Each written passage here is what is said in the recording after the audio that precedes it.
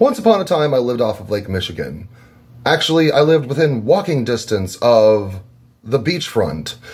And one of my favorite ways to get to this beach was down a dirt and gravel road that was at one point supposed to be a road that connected the beach to the main road that went through this dinky little town.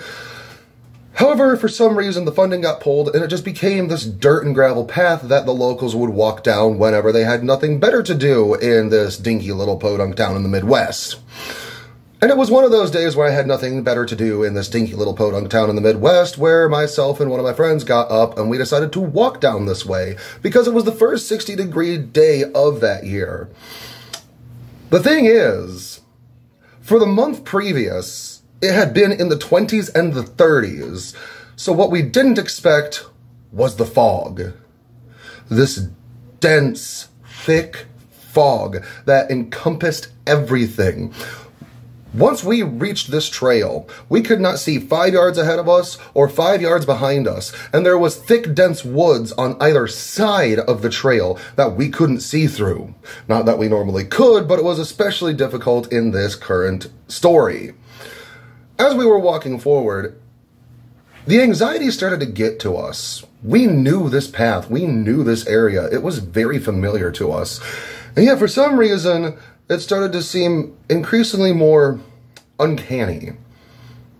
Something about the fog covering everything made everything seem uncertain, as if something was going to lunge out of the fog at us, or as if something that we couldn't discern was going to cross the trail ahead of us or behind us.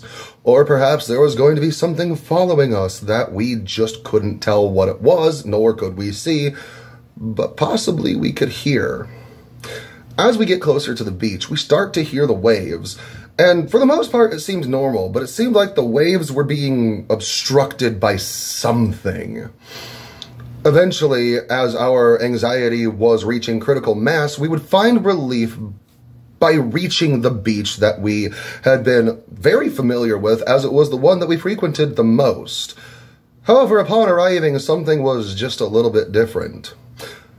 And that was the lake being completely covered with a sheet of ice that somehow, some way had been broken up into hexagonal chunks that now looked more like scales across the top of the lake.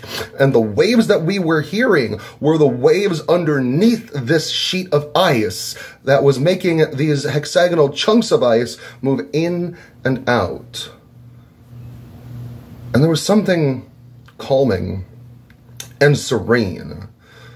And yet it still seemed very foreign and alien. Something we were very familiar with now all of a sudden was almost unrecognizable, or almost like a not quite accurate rendition. Because normally when we would go to the beach, we would be able to go and look out into the horizon.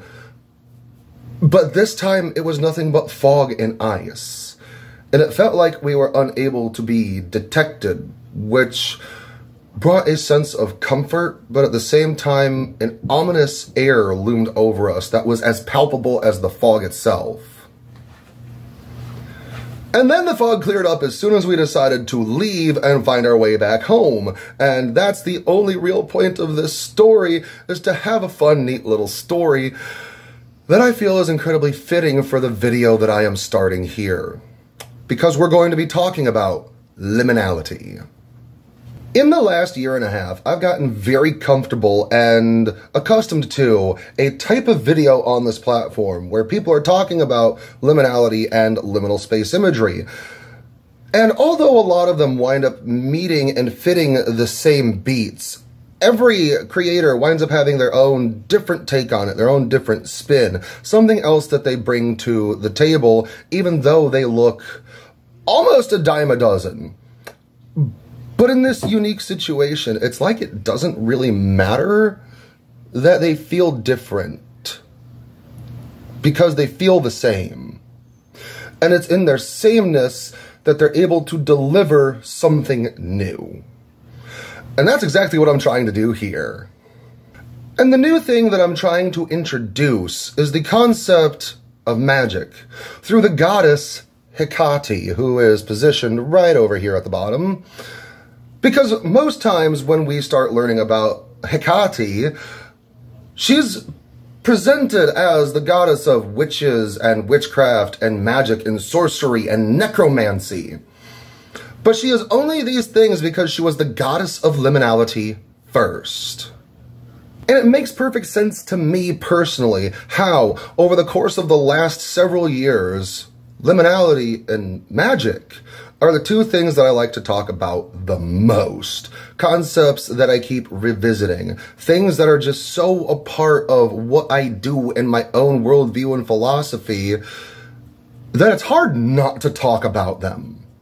Now, for those of you who are on the fence at this point, wondering if I'm going to get too carried away with magic and look like every other run-of-the-mill witch talker, that's not what I'm trying to do, though I would be able to forgive you if that's the way that it comes across to you or others. But what I am trying to do is make a video about liminality, and I'm going to talk about liminality first. And as I go along, I'm going to insert where Hekate fits into it. And for the most part, I do intend to share some of the same regurgitated points that almost every other video on liminality brings up at some point throughout the course of that video essay, or just whatever type of video you want to call it. Because there's a lot to work with here, and there's a lot of jumping points to utilize and move through, but with any luck, perhaps I can put my own spin on it and make people see both liminality and magic from possibly a completely different point of view if you have not already thought of it in these ways before. Now, with that being said, I would like to move on with the video, first starting with a very important question. What is liminality? Hang on, I've got my notes somewhere over. Here we go. Liminality, from the Latin limen, or threshold. The quality of disorientation from the ambiguity that occurs in the middle stages of a rite of passage. Wow, that is so incredibly vague, and so vague that it might not even make a whole lot of sense to people that are familiar with liminality through what people have been saying about it online, so let's get into it. Now, this particular positioning of the concept of liminality may not have started with, but was made much more popular by a paper written by Victor Turner in the 20th century, titled Betwixt and Between. So there are a lot of things that I'm going to scrape from the surface of that paper to present here to give us a framework of understanding. In order to try and do any kind of justice to this concept, we first need to start with our point A and our point B. This is from the start of an experience to the consummation or the culmination of that experience. And how we get here, everything that is in between is the limen or the margin. Liminality occurs when we are in this transitional point in between, when all we have is what was, what has yet to be, and we are experiencing everything that is in the middle. It is the things that take place in this middle point, the in-between, the threshold, the margin, the middle ground, where things have yet to become what they are going to be and are no longer what they once were. That transition, metamorphosis, change, and even some sort of spiritual alchemy may be able to take place to get somebody to grow in one way or another as a person within themselves. Now I'm going to bring up another point that winds up being a part of the usual adages in these conversations about liminality, which is puberty. Something that is, at least for the most part, universal, because either you are going to, you already have, or you are in the process of that experience. You start off as a child. By the end of it, you are an adult. And in between is a state of constant changing and fluctuation where your body is changing, your personality is changing, everything about you is changing. In a short period of time, from point A to point B, puberty is what happens in the middle.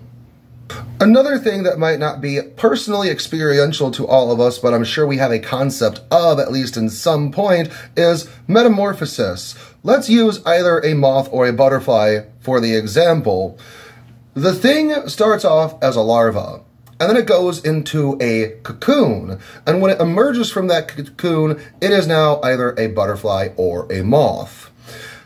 The liminal point would be what happens when that larva is in the cocoon, turning into a gooey substance. That way everything inside of the cocoon can change and then be rearranged and emerge as a butterfly or a moth.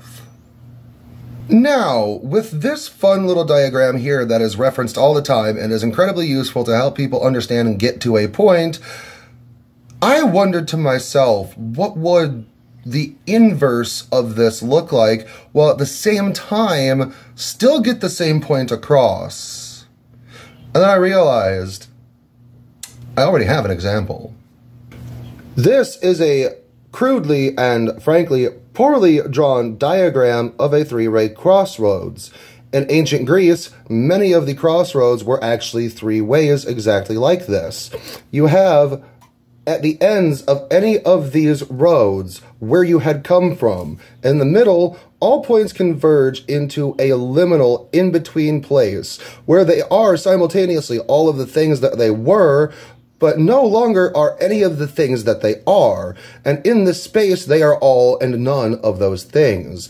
And it was at this middle point where an effigy of Hekate was placed, where people who were travelers, wanderers, vagabonds, merchants, all types of people would be wandering these crossroads, and I would either get lost or turn around, or they were just wandering to begin with, and they would lay out offering or send a prayer to Hecate. That way they could help them along the trail when they were getting from point A to point B in their own liminal travel.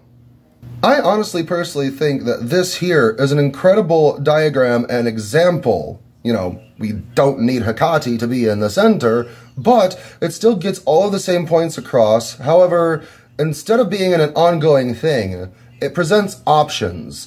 And it also demonstrates that we may not have all come from the same places in our journey, and yet still meet somewhere in the middle. We have what was and what will be, having yet to come to fruition before it moves on to the next thing. But when we are talking about the experience of liminality, this is something that isn't easily explained or quantified into easy words. It is something that we can talk about and then by some kind of shared experience go ahead and say, hey, yeah, that's the feeling that I'm talking about.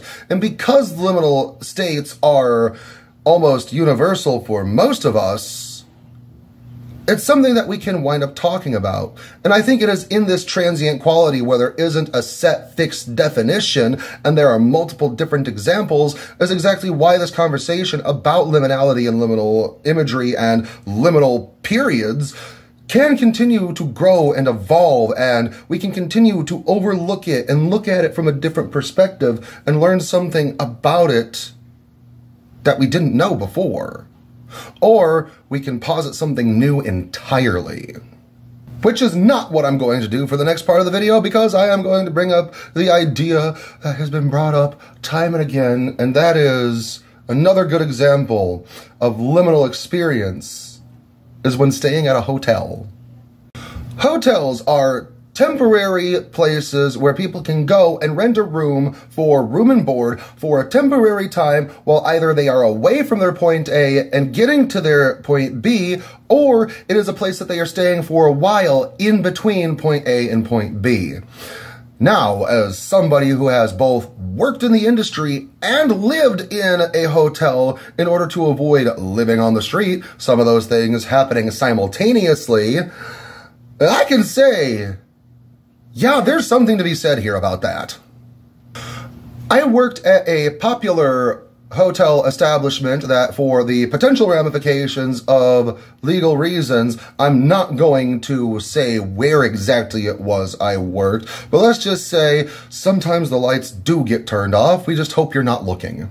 And this particular hospitality establishment was spooky as shit. Now, when I first started working there, I was informed by management that there were a number of perishings that had taken place there. Typically from too much to consume of something in one night. Never really anything terribly violent, but that it had happened. And then I was instantly warned that some people are not going to want to stay in room 247. 247 was in the second building in the second floor, all the way in the back, all the way in the corner. It was literally the last room numbered in the building.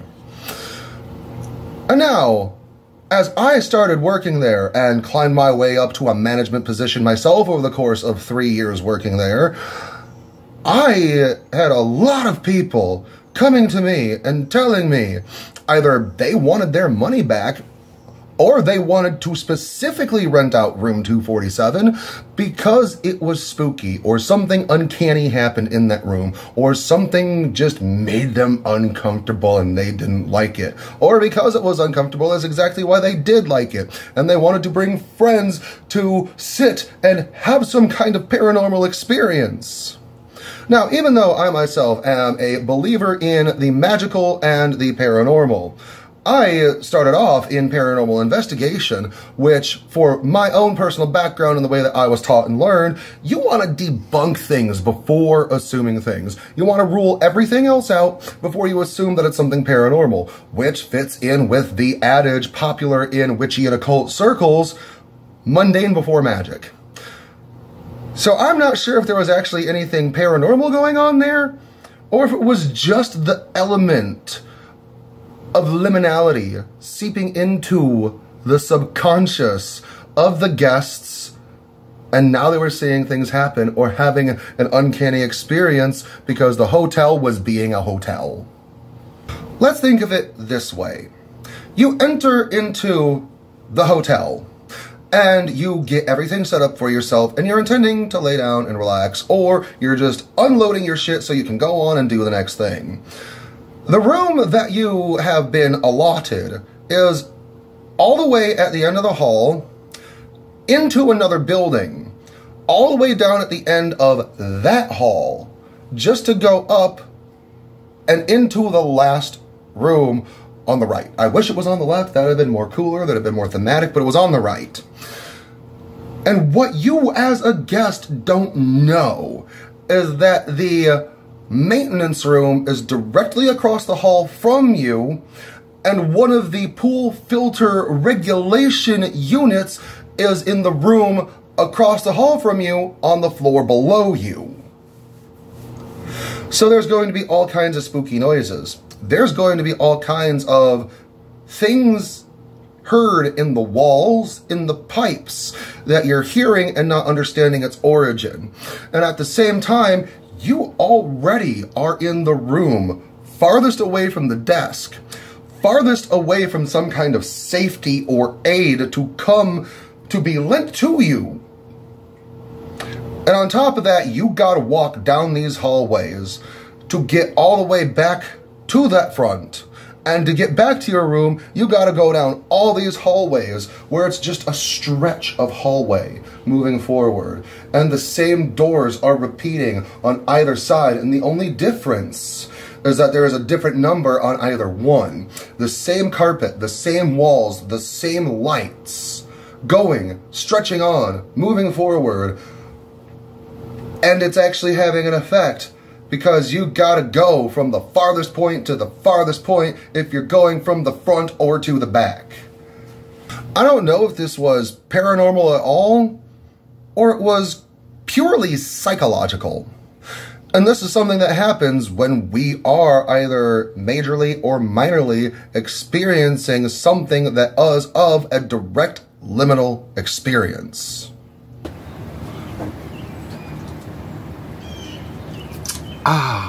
Nothing like a good spooky story for me to want to come outside and change the scenery.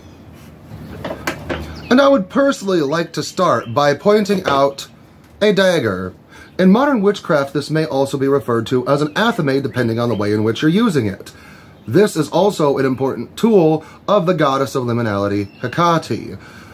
In many instances, Hekate is referred to as a goddess of both life and death. That doesn't necessarily mean that she has direct governance over either thing. However, depending on the resource you're pulling from, she may very well be doing exactly either of those things, if not both. But the reason I bring up Hekate and the dagger is because we see in Hesiod's Theogony that Zeus gave Hekate the epithet of Kortrophos or Kortrope, which means nurse of the young, something that in today's day and age we might call a midwife. She was a part of the process of the delivery in childbirth, because oftentimes this childbirth delivery would happen in the home, and because Hestia was the goddess of hearth and home, she was the one that was prayed to during the process. However, Hekate wound up lending a helping hand, and it was the dagger that was the tool to sever the umbilical cord, severing the connection between mother and child. And then to further this notion, it is often said that Hekate uses the same dagger in order to sever a person's soul from their body upon the moment of being deceased. She brings you into this world, and she helps take you out of this world. I feel that's a little bit on the nose, and that is a direct way we can explain this. However, in ancient Greek religion, once a person passes on, their journey doesn't end there. We have this whole thing set up called the underworld, or the realm of Hades, or Kingdom Catonios, whatever you want to refer it as. There's a whole King Hades and a whole Queen Persephone who rule and govern those who have now passed on. Some didn't always make it to the kingdom, and therefore were stuck here on Earth, wandering the Earth plane in an in-between space between having died and reaching their final destination. And for this, they are stuck, ghosts, unrest spirits, in a liminal place between life and death. So the spirits of the unrest dead existing in this in-between space, this liminal existence between life and death, is exactly what grants Hekate governance over those spirits. Sometimes she can find them and help them move on, or carry them to the underworld, or to Charon, the ferryman who takes you to the kingdom on either, depending on the resource, the River Styx or the River Acheron. Hekate is deeply associated with the unrest dead and with ghosts. There are even some instances where an unrest spirit now in the care of Hekate chooses not to move on and instead will become a part of Hecate's menagerie of unrest spirits that she brings with her in tow. This is also why Hekate is oftentimes referred to as the goddess of necromancers and mediums, because whether you are utilizing magic to bind, command, or help the dead move on, or you are using mediumship in order to hold conversation with the dead, that medium, you yourself, or the magic that you're utilizing, is traversing into the liminal realm in order to do something with the unrest dead who are now in that in-between liminal space. And that doesn't stop there. People who use divination are utilizing themselves or their divining tool, whether that be pendulum or tarot cards, oracle cards, or even Ouija boards, because you are existing in the physical world and you are using some type of tool or implement in order to divine information from the other side. Either you or your tool is the medium, the liminal point, the focal point in which the bridge between this realm and the realm of the dead crosses over. And it all comes back to ghosts and Hekate and ghost stories being the stuff of liminality. Alright, now where exactly did I leave off? Oh right, hotels. That means the next part of the video, we're going to talk about The Shining. Now, I am not the first person, nor am I going to be the last, who is going to bring up The Shining in regards to the topic of liminality. But I think the reason why this movie keeps getting brought up on this topic is because it does really well to utilize hotels to invoke the feeling of liminality while layering all of the horror on top of and inside of it. Stanley Kubrick's The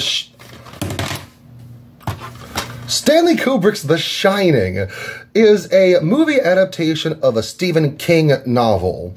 Famously, Stephen King was quite dissatisfied with the way that the movie came out, even being quoted as saying, "The Shining is a movie made to hurt people." And I, like many others, will suggest, I think that's kind of the point. Now let's face it, Stanley Kubrick was kind of a dick, and by today's standards would probably be considered to be at least a little bit problematic. And we can see this in the stories of what came of the production from on set. Kubrick being tasked with turning one of Stephen King's most famous novels into a movie, he also wanted to make an excellent piece of cinema. And in order to do this, he would make the actors, particularly Shelley Duvall and Jack Nicholson, do takes over and over and over and over until they were at their wits' end. That way he can get a natural, raw take that really captured the delirium of being stuck in the Overlook Hotel. For those of you who are unfamiliar with the story of The Shining, we follow Jack Torrance and his family as Jack gets a job at a hotel where they're going to be the only ones there for a certain period of time. We watch Jack get the job, and we follow as him and his family, being his wife Wendy and their child Danny, move into this hotel. And while they're there, isolated from everyone else, things go sideways and south real quick, as the things that haunt the hotel are driving the family to be torn apart and utilizing Jack to do incredible harm to his family. Throughout the movie, we are watching as Wendy isn't sure what is going on with her husband or her child, and her child having this undiagnosed psychic ability to see the ghosts that are in the hotel that are afflicting her husband as he descends into increasing madness trying to do his job while trying to be a writer at the same time in this isolated hotel that is set up to have almost unending hallways, or in the very least, we never see the end of the hallways unless Danny or somebody is turning to see another nigh endless hallway. And the main room is open with vaulted ceilings, and we're never really able to see around the corner. Vast open stairways that lead upstairs that make you wonder what is around the corner. As these people are being afflicted by the things going on in the hotel, it leaves us to wonder what is actually going on. And even though things do escalate with the present threat of both the paranormal entities and Jack Torrance, what really makes the movie so terrifying is the implication of violence. The threats are established to be very present, but it utilizes the idea of the hotel, not knowing what's around the corner, trying to run down the hallway, not having a lot of room or space to get away from what's going on, and being closed into a confined space. That really makes the anxiety of this liminal presentation that much more terrifying. And I think that there are a couple of points that I'm trying to get at with all of this. First of all, I do believe that the movie was made intending to hurt people. I think that was the point. And secondly, Stanley Kubrick made a movie based on a novel by Stephen King. Two completely different mediums to invoke and evoke horror.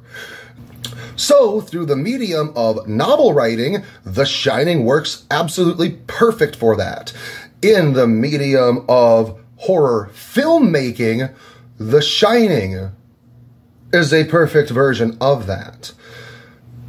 And I want to rip off Super Eye Patch Wolf, let's face it, by pointing out that there is a directed TV version of The Shining that is a much more faithful adaptation of the book, but it doesn't elicit the same kind of terror the way that Stanley Kubrick's The Shining does.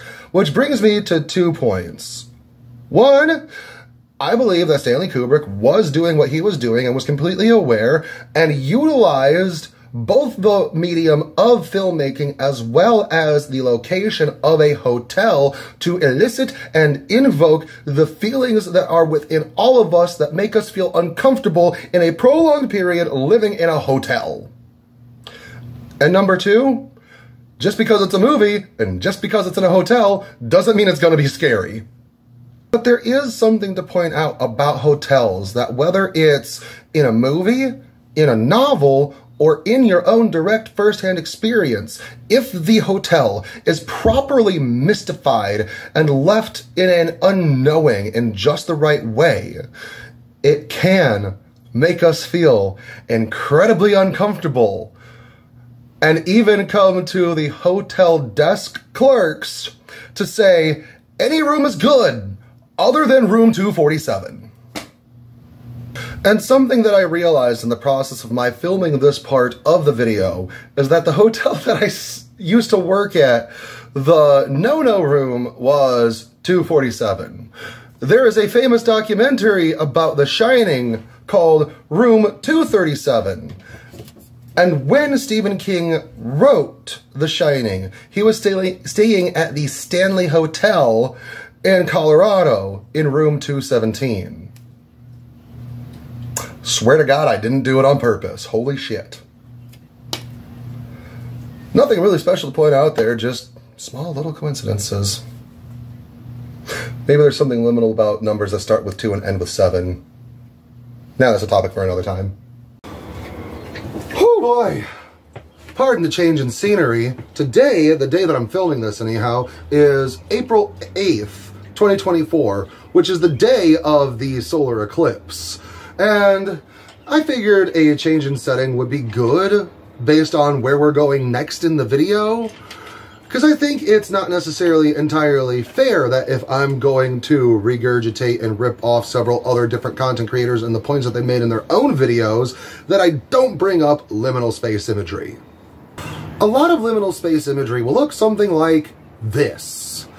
It takes something that we are familiar with, but it removes all of the people that are normally there, and without the distraction of other people, it seems a little foreign and uncanny. And in that uncanniness, it gives this ominous ambiguity. Oftentimes, the types of pictures that we see in liminal space images will be shopping malls, basements, living rooms, things that a lot of people, at least in the West, have this common, nigh universal familiarity with. Now I want you to take a look at this image real close. Does this look familiar to you? Have you been to this mall before? Perhaps you've seen this image before. Well, the interesting thing about it is, unless you follow me on TikTok or on Instagram, there's a good chance that you haven't seen it before.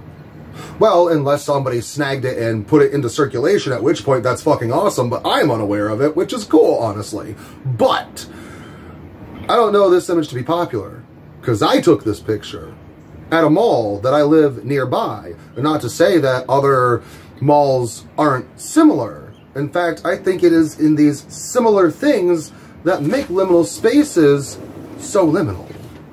Liminal space imagery has a habit of invoking a sense of familiarity, almost as if we've been here before. And I think it's worth pointing out that a lot of these liminal space images are of places that many of us have been before. In other words, I feel that the success and popularity of liminal space imagery has a lot to do with the fact that it's playing at our collective nostalgia. Now, nostalgia in and of itself is a very bittersweet thing. Most often instances of nostalgia, you're remembering something that was a good feeling. Sometimes you remember something that was a bad feeling. And there's a bittersweet quality to the good memories, because even though it reminds us and takes us back there, there's a grieving in it, because we're not going to be able to relive it or repeat it again. Or from the opposite direction, with the bad memories, we can remember them and they can be very unsettling and uncomfy, but there is a relief in knowing and reminding ourselves that we're not there anymore, and that's not where we're existing. Now, the thing about nostalgia is, this is a feeling that is invoked by the emotions that come from remembering something. Now, there are some memories that we have that we can remember clear as day, crystal clear, as if it had just happened. But what about the memories that are further away from our present moment? If you are an adult, odds are it's not entirely easy to remember things from our childhood as if it had just happened. The further we get away from a memory, the less clear it can become.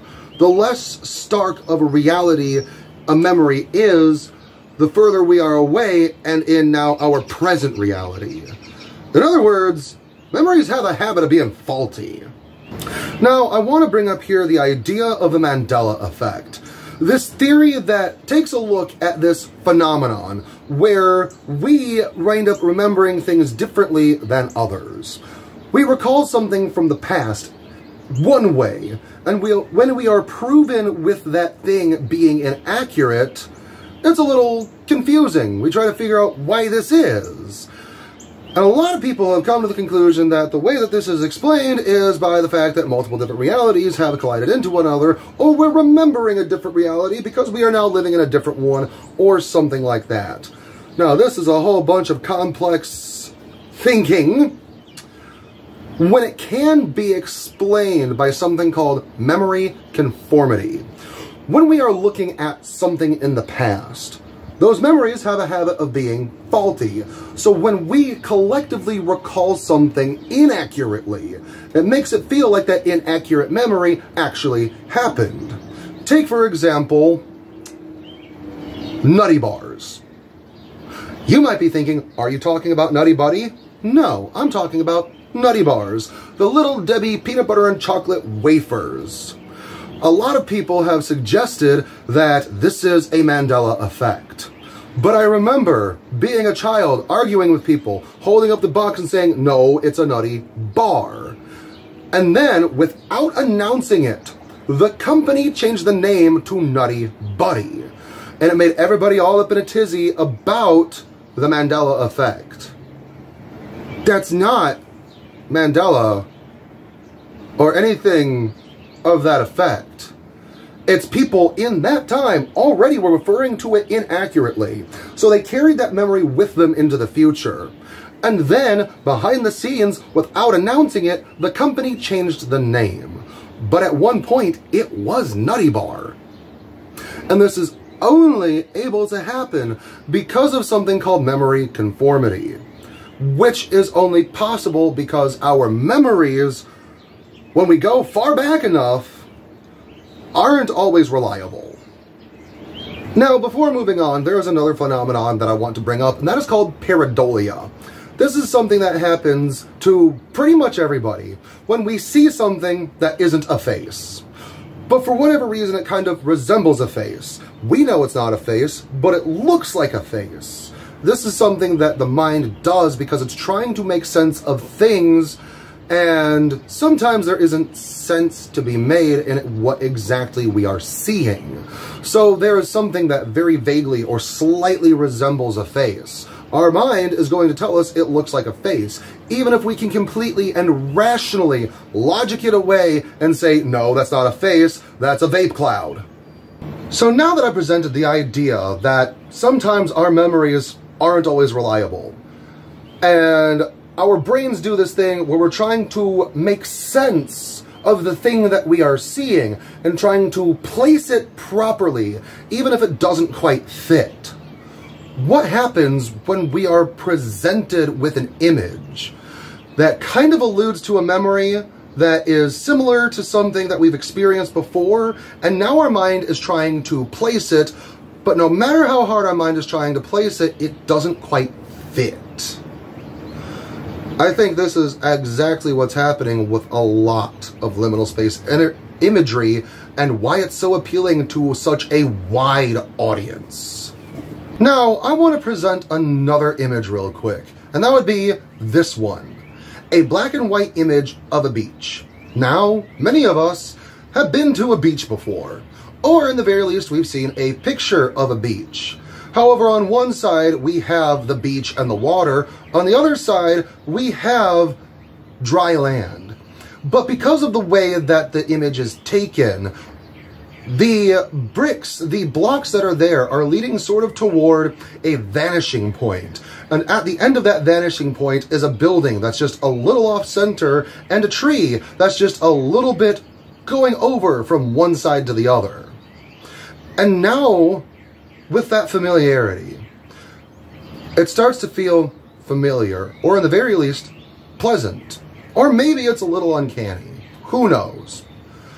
But now on top of that, there's no color in it. So now our mind is trying to fill in the color, or in the very least, we're already starting to kind of infer what the color of this image would be.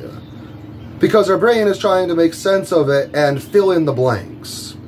All of these things together make it feel familiar and uncanny. And there's a little bit of a comfort in that. But at the same time, it can be a little ominous. I took that picture the day before I moved away from my hometown. And it is also the beach that I was walking to in the story at the beginning of this video. It's also the image that I use here on YouTube as the channel banner, and it is the image that I use for the end screens of almost every single one of my videos that I put up here. In other words, I've been making liminal space imagery since before it was cool. So now I guess what I'm going to ask is, what have we established so far? We have established that liminality is referring to the experience that is oftentimes very ominous, ambiguous, and uncanny, where it alludes to something that usually is in line with something that's nigh universal, or in the very least, familiar enough that enough people can get behind it and be spooked out and creeped out by it. It is a feeling that arises when we have departed from point A and there's not really a way of going back. And we're not exactly certain how we're going to get to point B, or even if there is a point B that we can find safety in once we get there at all. And some of these liminal spaces are landing points in between point A and point B that are temporary, transitory spaces that multiple people can collect in and either shop around or enjoy television together. And because of that nostalgia, it invokes a universal sort of uncomfiness that we can all talk about and we can all find some way to relate to. Now let's think about it. What else could this be explaining? What other things, as a collective experience, does this vaguely describe? Sleeping and dreaming. Let's think of it this way. When we lay our head down at night, we are preparing to depart from the land of the waking. And we are going to enter the land of the dreaming. But that's not the destination. Waking up is the destination. Now, unless you are somebody who either can't remember your dreams or is incapable of dreaming, dreams are something that happen in between going to sleep and waking up. And oftentimes when we enter the dream, we're just there. We're not really thinking about how we got there. We're not really cognizant of how we got there. And sometimes we would become aware of the fact that we are sleeping and realize that we are dreaming, at which point we either wake up or the dream becomes lucid. But if that doesn't happen, the dream is just going to end. And it is in these dreams that oftentimes wind up in hindsight feeling like a simulation of real life, where things are mostly correct, but not quite.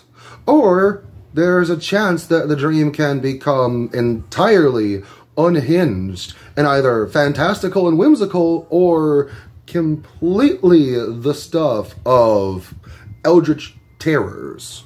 Dreams also take place when we are asleep, a time when, although we are alive, by the fact that we aren't awake, we aren't actually engaging in our day-to-day life. We're asleep. And when we are asleep, these dreams wind up being simulations or replications of places that we've been to before, malls that we frequented as children, places that we've dreamed of going, things that we have seen on television or on the internet. They are familiar enough to give us that sleep-induced suspension of disbelief, something to get by and play something out. When we leave waking state, we enter dreaming state. And that dreaming state is in between waking and sleeping. It is in between living and not quite living. Are you seeing what I'm getting at here? Dreams are the ultimate, if not the original, liminal experience.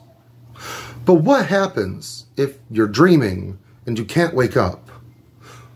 What happens if you're aware that you're dreaming and you can't take control of it?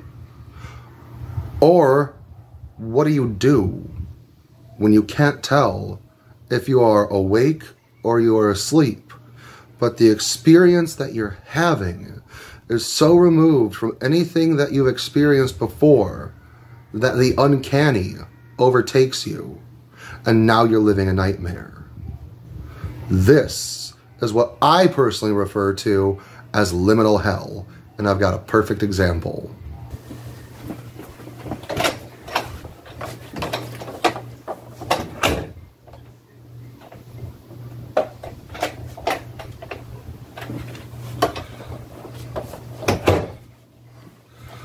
The movie Skinamarink is the perfect example of what I'm getting at.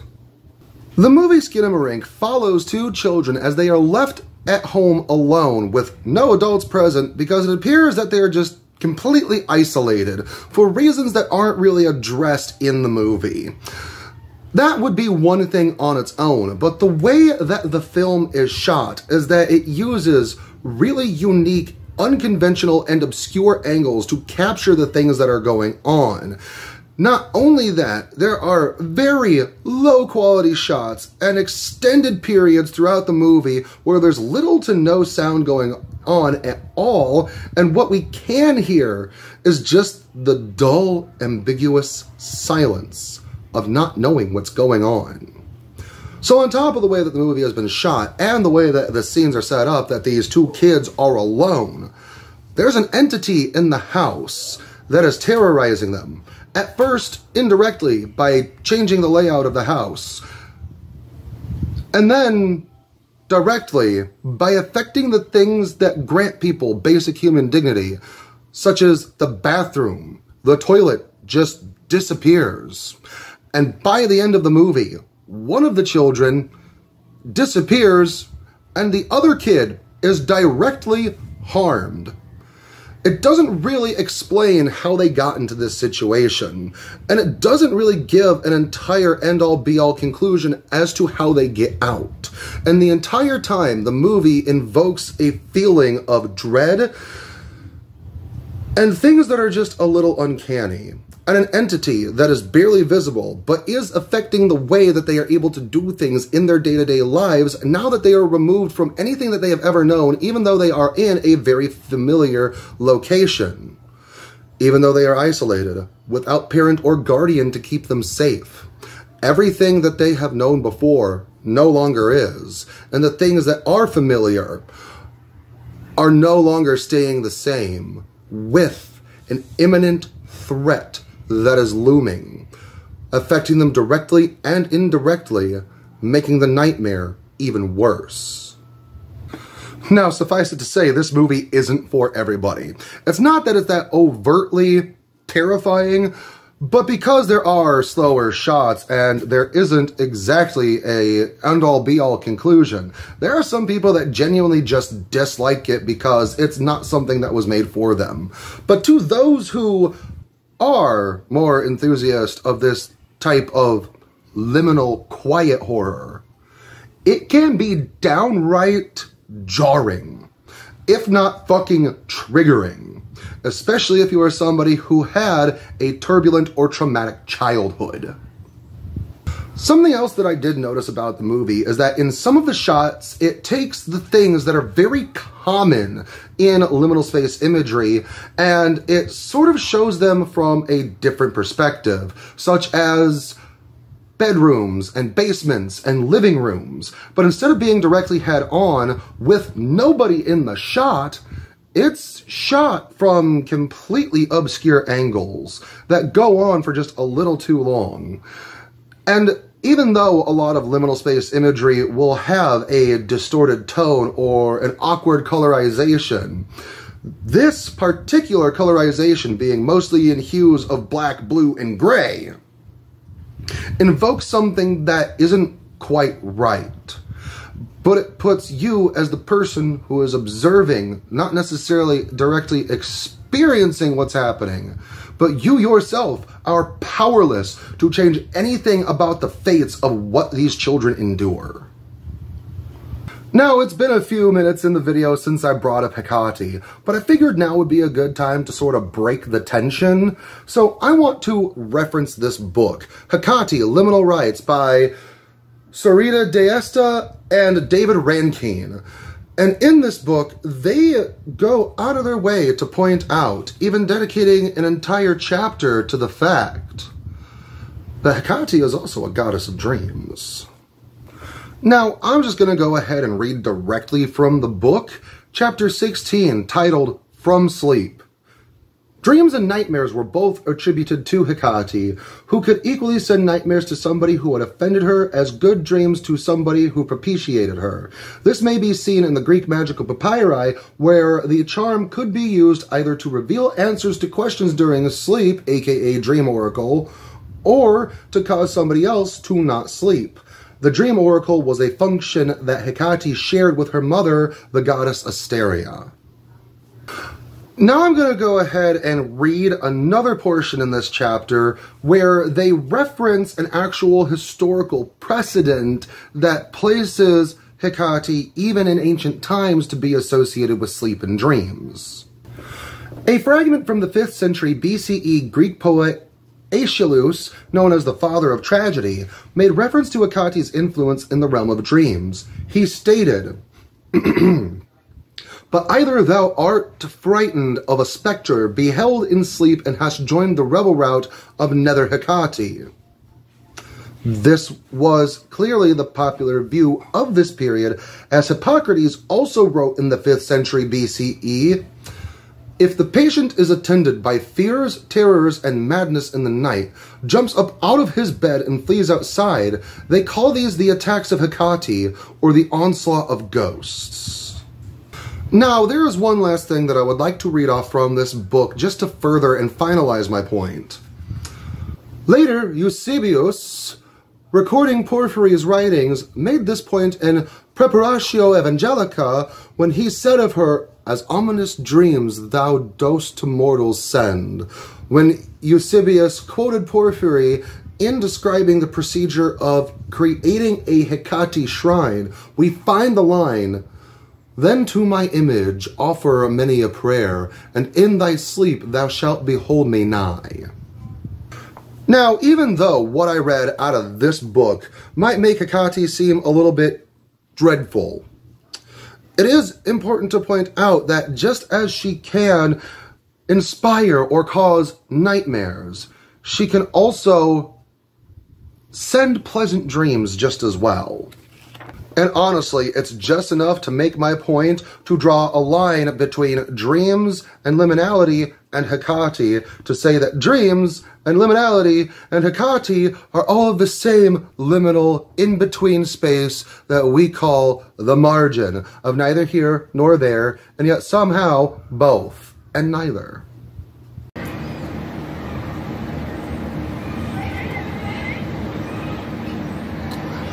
DID is a weird disorder.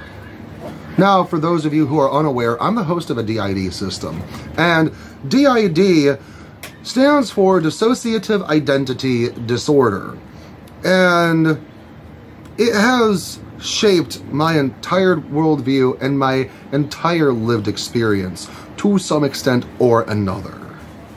Now, the thing that is most notable about DID or other system-bearing disorders such as OSDD-1A or OSDD-1B is multiple personalities. In fact, once upon a time, it used to be referred to as multiple personality disorder, until a trained professional went in trying to disprove its existence and yet could not. However, the criteria for diagnostics was changed because the understanding of it was changed. Which is exactly how we were presented with the idea, the theory of structural dissociation, which is currently the leading clinical theory to explain how DID and other system-bearing disorders are formed. Now, the easiest cut and dry way that I can attempt to explain this is that when a child is experiencing repeated traumatic events, that child, their brain will make them dissociate in order to get away from the situation. The problem is, this is happening during a time when a child's personality state isn't fully formed. So what winds up happening is, in order to forget these memories, the bad ones, there will be amnesia walls that are set up. But the unintended consequence that the brain doesn't quite rightly understand is that behind those amnesia walls, altered personality states of consciousness are formed. This is how one child develops into many different people. Now, I am not a professional. I am not a legitimate source of information on this topic. I am somebody with this disorder who has gone out of my way to try to understand the disorder that I am diagnosed with to the best of my ability. That being said, I preface this part of the video that way I can explain. My childhood memories are kind of fucked up. Now, before I go any further, I think it's fair to just give a general content warning, because I'm assuming that somewhere amidst my audience there's at least one or two, maybe even more systems that view my content. I am not going to explain any of the trauma that I experienced or endured, but I am going to try to explain, in my own experience, how an amnesia-based disorder has affected my childhood memories. When I was a child, my mom would take me to a local mall. This mall is just a part of my childhood. It is a part of my earliest childhood memories. However, when I go down this particular memory lane, I start to realize that some of these memories are warped and distorted. Take, for example, when I was a child, there were two toy stores that were in this mall. One was KB Toy Works, and the other one was, well, I don't remember the name of it, but if I try to remember too hard, my brain starts to do a thing where it tries really hard to eject that memory. I'm not sure why, but that's a scab that I'm not willing to pick right here and right now. The point is to say, I thought that those toy stores were right next to each other in the mall.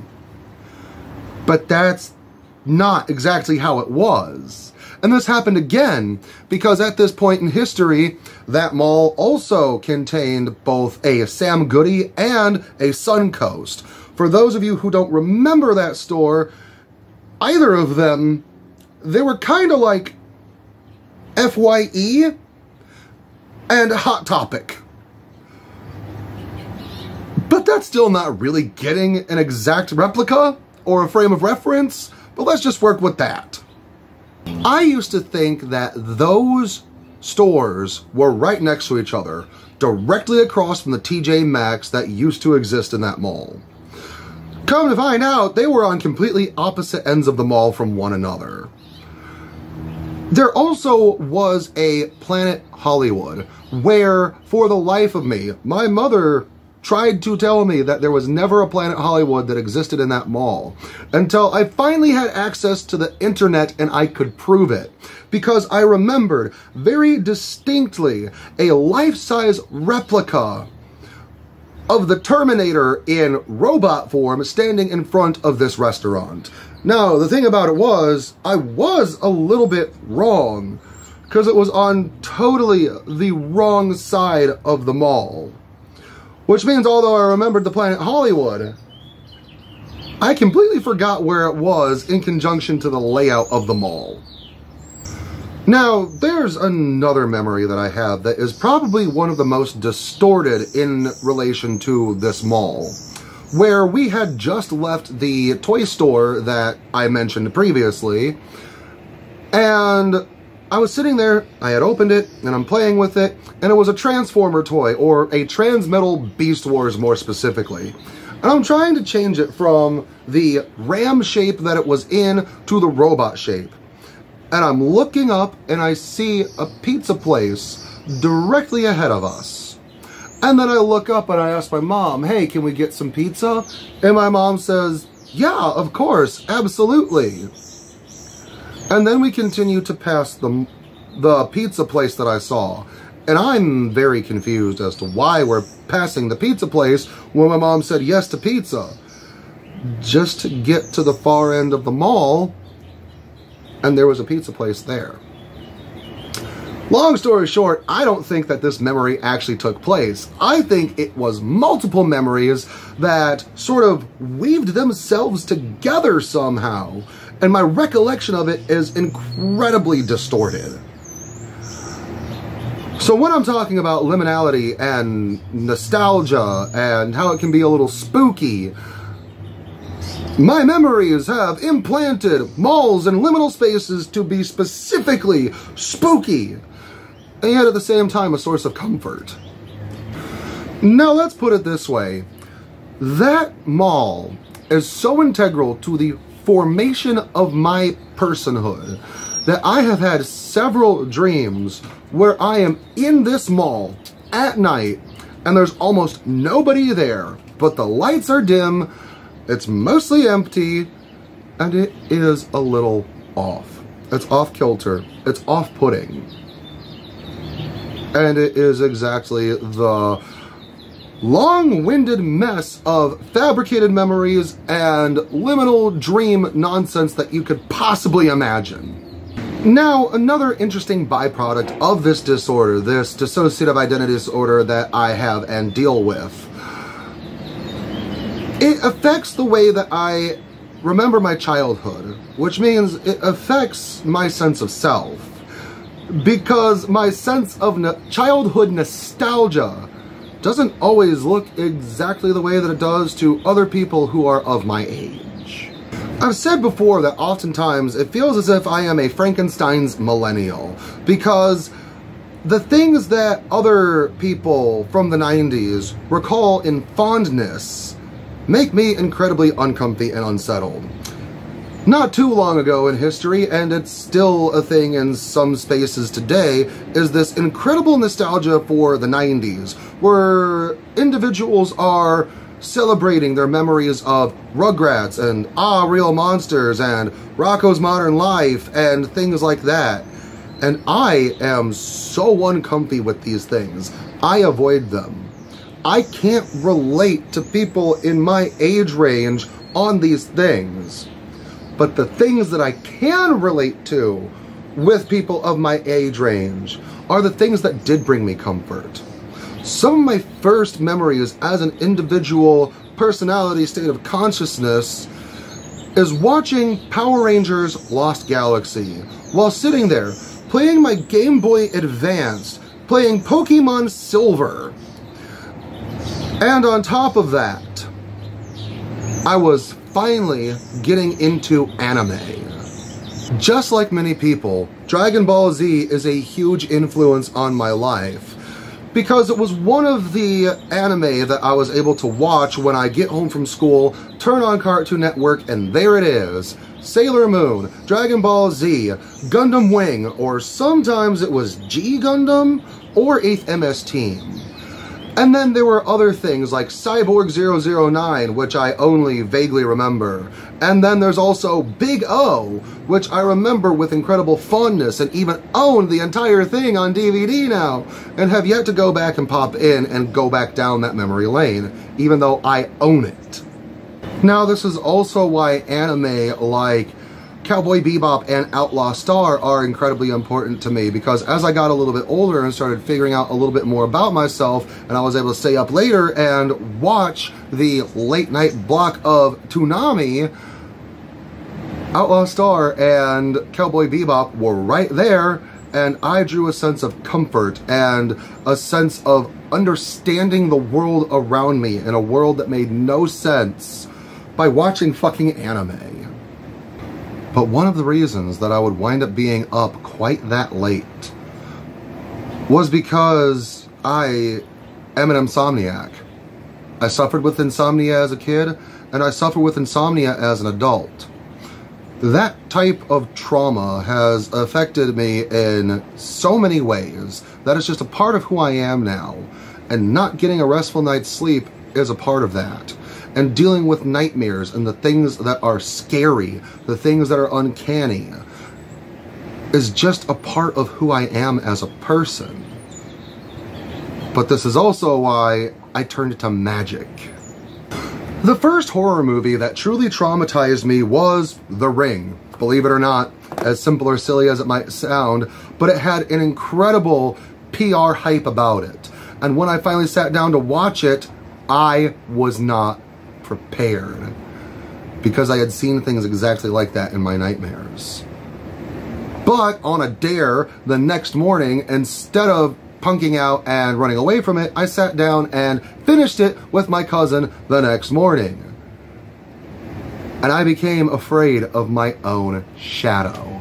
I became afraid for a good 6 to 8 month stretch that the little girl was going to climb out of my fucking mirror and get me when my back was turned, standing at the toilet. So I started peeing from the side of the toilet so I could go ahead and keep an eye on the fucking mirror. Then, finally, one day, in the summer that I was aged 12, it was on. It was Stars or HBO or something like that, one of the movie networks. And I sat down and watched it.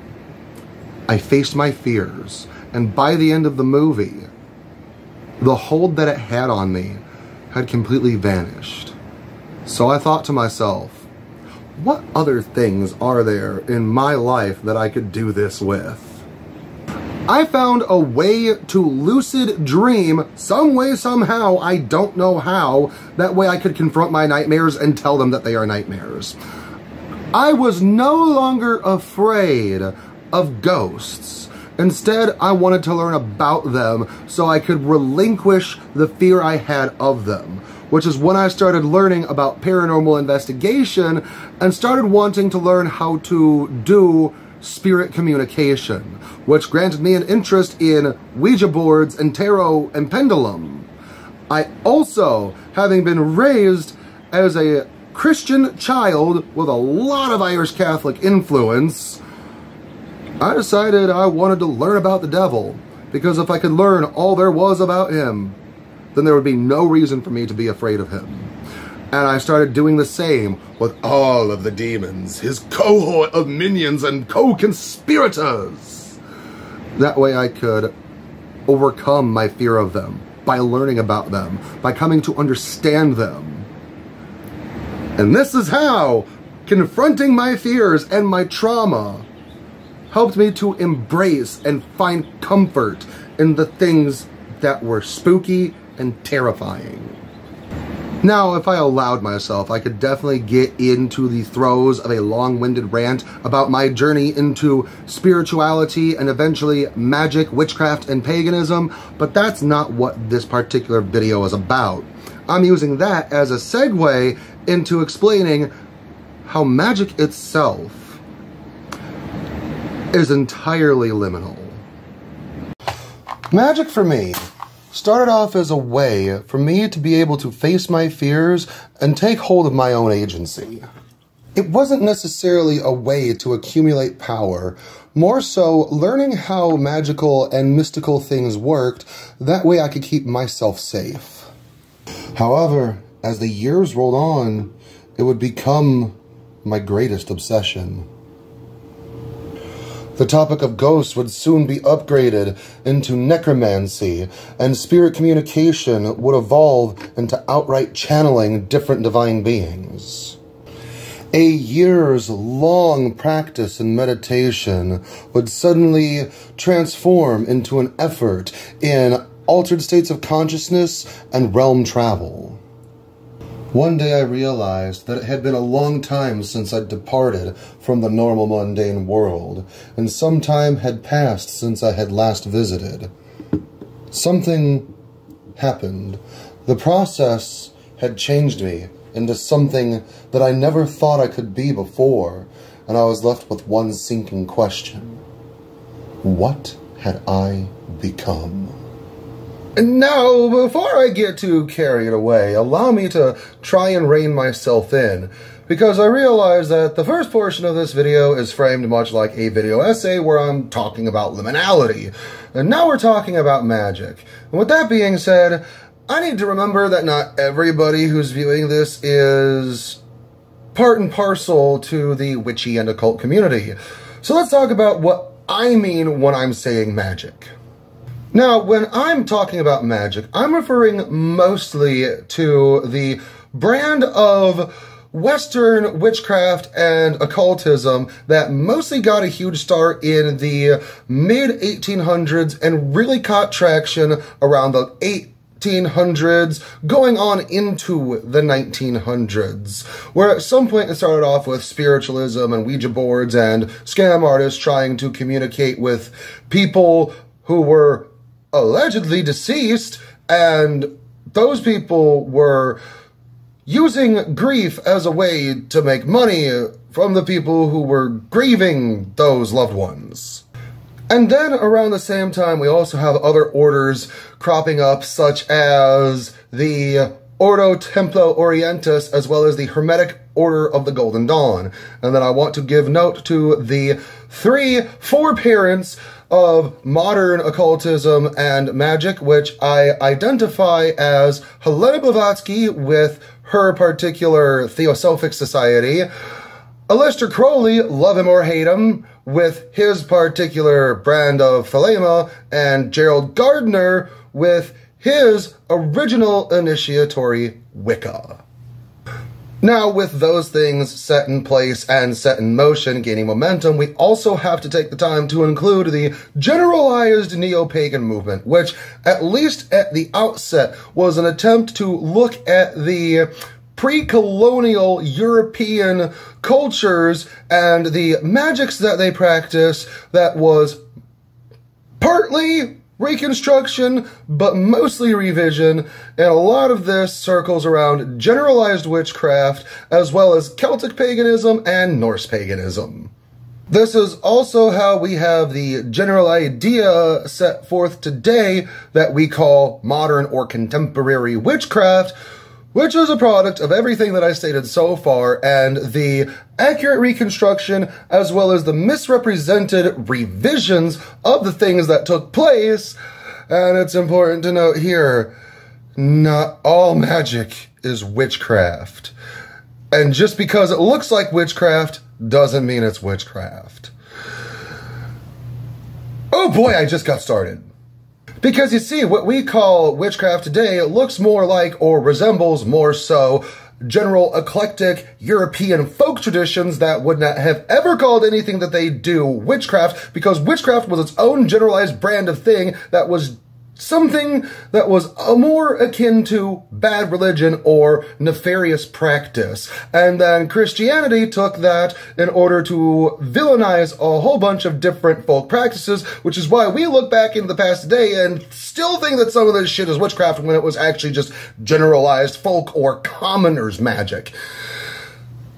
Moving further from there, just because it's magic doesn't mean that it's witchcraft, because there are plenty of things that even in a contemporary setting that we would consider it to be witchcraft, it is actually ceremonial magic, ritual magic, high magic, some other form of occultism altogether that has nothing at all whatsoever to do with any kind of witchcraft in any way, shape, or form before the recent esoteric and rebranded, repackaged, if not downright appropriated cultural practices of a myriad of other different traditions that continue to perpetuate the misunderstanding, which is why nobody can agree on what magic or witchcraft actually is. So to answer this, I came up with a definition that, although I came up with it all on my own to answer what is magic, I think it's something that most practitioners can at least mostly agree on. My personal definition of magic that I hope is mostly, if not all-encompassing, is stated as such. Magic is the bringing together of several different tools and or implements for the sake of changing the outcome of external events by altering both internal as well as external stimulus or conditions for the express purpose to change, transform, or otherwise alter the outcomes of events, actions, or deeds, both spiritual and physical, in accordance with the will of the caster's individual desire. And that was a fucking mouthful. But a mouthful is what is required to try and take care of all of my bases. Another way to look at it would sound a little like magic is the manipulation of things known in order to bring about changes in the world of the unknown to have consequences in the world that is known. We are reaching from this world into another to bring about a change into this world. Which already starts off in some liminal adjacent explanation. And then furthermore, what you call yourself as a practitioner typically is going to be based on the school of thought or the magical system or the generalized belief structure in which you utilize to approach your magic. And that's going to determine whether you call yourself a witch, a magician, a sorcerer, or something at all like that. And it is in all of these areas where, given enough time and research, eventually you will come across the name Hekate. Was taking Garfield comics and contorting them into Doc. It's next morning. strange things, but tantalizingly underneath the sheer. I need some fucking coffee.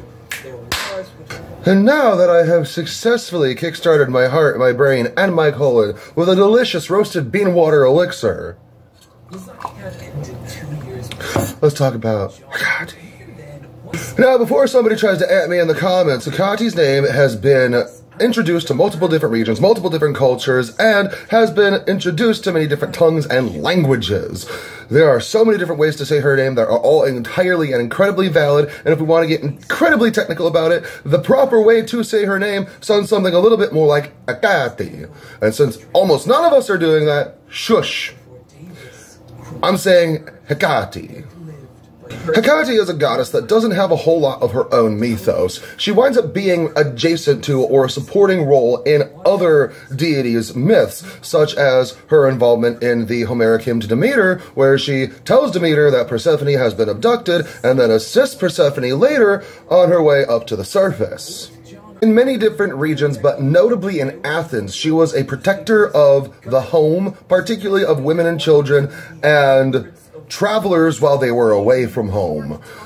Something that a lot of my contemporary reconstructionists and otherwise peers in the working with and worship of Hekate either are unaware of or fail to mention is that worship of these deities in ancient Greece was very regional. People didn't do it in the same way in Thrace as they did it in Thessaly, and sure as shit, Athens, although isn't exactly a monolith, did it in a very Athenian way. And we can see this in two notable examples that I can think of off the top of my head, which is her involvement in the Eleusinian Mysteries, where Demeter, Persephone, and Hekate are a part of this cultist worship that became later known as the Mystery Schools of Eleusis. I'm probably saying that wrong. I'm not sure if I ever knew how to say it properly. And the other notable example that I can think of off the top of my head is being the goddess of the witches of Thessaly. Now, we can see how she was at one point a goddess of protecting the wildlife, protecting people from the monsters in the night, as well as being a huntress that liked to wrestle bulls. Over time, she eventually became a part of a trio that included Selene, the moon herself, and Artemis, courtesy of her popularity and her already existing function as a goddess, wound up overtaking a lot of the things that Hekate was known for, such as being a huntress and protector of animals. And it is oftentimes Hekate who is accredited for teaching the witches of Thessaly how to draw down the moon for the sake of magic, of which Selene herself in mythology was not happy with and often did so begrudgingly. And then everything changed when Alexander the Great attacked. What I can only describe as some kind of... Hang on, let me collect myself. Before Alexander the Great, we have the Hellenic period, which is a notable time period where ancient Greek religion was at its greatest prominence until Alexander the Great came through and swept the area, making his way all the way to Egypt, declaring Alexandria as a new establishment for his empire. And that is the beginning of the Hellenistic period, a time in which trade was opened everywhere from Egypt, crossing into Mesopotamia, and even further into other regions. Courtesy of this expansive establishment of trade and commerce, there was now an exchanging of cultures going across Mesopotamia to Rome, to Greece, to the Middle East, to Egypt, and all of these cultures kind of got thrown together, shaken up into the Hellenistic jar, and shat back out. And this is how we have a lot of the different conflations that are popular and notable today, such as Hermanubis, Amun-Ra, the conflation between Artemis, Hekate, and Diana. And everything kind of just changed and is difficult to sparse through, if not impossible to actually get a clear understanding looking at this point in history and trying to understand what happened all the way back then. However, the popularity of Hekate reached an all-time high, being already established as a goddess of travelers, wanderers, vagabonds, adventurers, if you will. People would oftentimes see the effigies of Hekate at the Crossroads and realized that there was benefit to asking for her favor or leaving offering on your travels.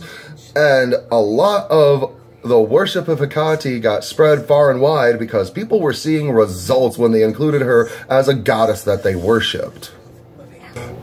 An example of Hecate's incredible popularity during this time, I'm going to refer to the Greek magical papyri, which was probably actually just some dude's personal grimoire. Somebody who wanted to do magic who lived during the Hellenistic period, writing down all of his own spells and references to all of the magic that he was aware of and had worked. And God, I am doing a disservice by assuming that this individual was male.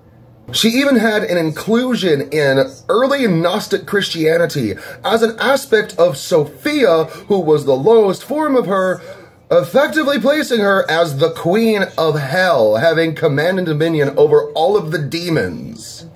She even was relevant during an early Christian era because she was so popular amongst common people and everyday individuals that she was effectively now a proto-saint in early Christianity. And let's not forget that Christianity at some point also did grant us a Mother Mary who was a protector of pirates and knew her way around handling a sword. I'm gonna just leave that there and let's try to move on. Long story short, even in antiquity, there isn't a thing that Hekate wasn't known for or couldn't do. And yet that would begin to change when Hekate was resurrected in neo-paganism. In the early days of what we can now call modern witchcraft, there really wasn't a connection to the old ways, if you will. A lot of this had to do with a reconstruction based on a revisionist history, of which a lot of that was undue disrespect and fabricating incredibly heinous things onto the church. And although they are not innocent in history, some of the things have been made up to justify the existence and the resurgence of witches, and they still didn't want to be associated with Gerald Gardner or Wicca, so they wound up finding other different deities, oftentimes either in Norse paganism, Celtic paganism, sometimes something else entirely, and then rising up in the ranks came Hekate, the goddess of witches and witchcraft. Now, like I said, there wasn't much of a genuine connection to the old ways. Am I gonna leave that in? Yeah, it was funny. There wasn't much of a genuine connection in modern witchcraft to the old ways, at least in the 50s and 60s. So when they found Hekate, they started attributing her to and likening her to some of the other popular goddesses, many of them fitting under the umbrella of the dark goddess archetype. And in some instances, all of these dark goddesses became conflated as one and the same dark goddess. But even in instances where this wasn't the case, we still had popular conflations between Hekate and Ereshkigal, the Mesopotamian goddess of the underworld, between Hekate and Lilith. I'm not touching that one with a 10-foot pole. That'll be waiting for another day, if that day ever comes. Some instances, and the one that I find to be the most prevalent and persistent even to today, is the conflation between Hekate and the Morrigan. Because you see, we wind up seeing an image like this often for Hekate, where she is depicted with 3 faces and or 3 bodies looking in 3 different directions. However, that depiction has nothing to do with the Morrigan. That's a completely different culture and a completely different time period altogether. What it does have everything to do with is the 3-way crossroads where Hecate's effigies would often be placed. 3-way crossroads. 3 faces of one goddess looking in either direction, and eventually this evolved to help her be the goddess of travelers, wanderers, and vagabonds, because she can see down all of these paths in ways that normal mere mortals cannot. And then it's also evolved into Clothai, the spinner of fate epithet. Or I guess you could say aspect if you're not familiar with the exact definition of epithet. The Clothai aspect. The spinner of fate, because not only is it physical roads that she can see, it is the past, present, and future, and can help you find the path in your own fate that you should be going down, which is why sometimes the destination isn't the objective, but the journey is, because you might not wind up exactly where you thought you would be, but it's exactly where you need to be when Hekate is on the job. Even in spite of this, today she is often referred to as being the goddess of witchcraft. And although this is accurate, that's not all she is. And if you view her through that lens, that's gonna be very limiting for you and for Hekate. Because she isn't only the goddess of witches, she is the goddess of all forms of magic. And if we want to play it safe, she is the goddess of all forms of Western magic.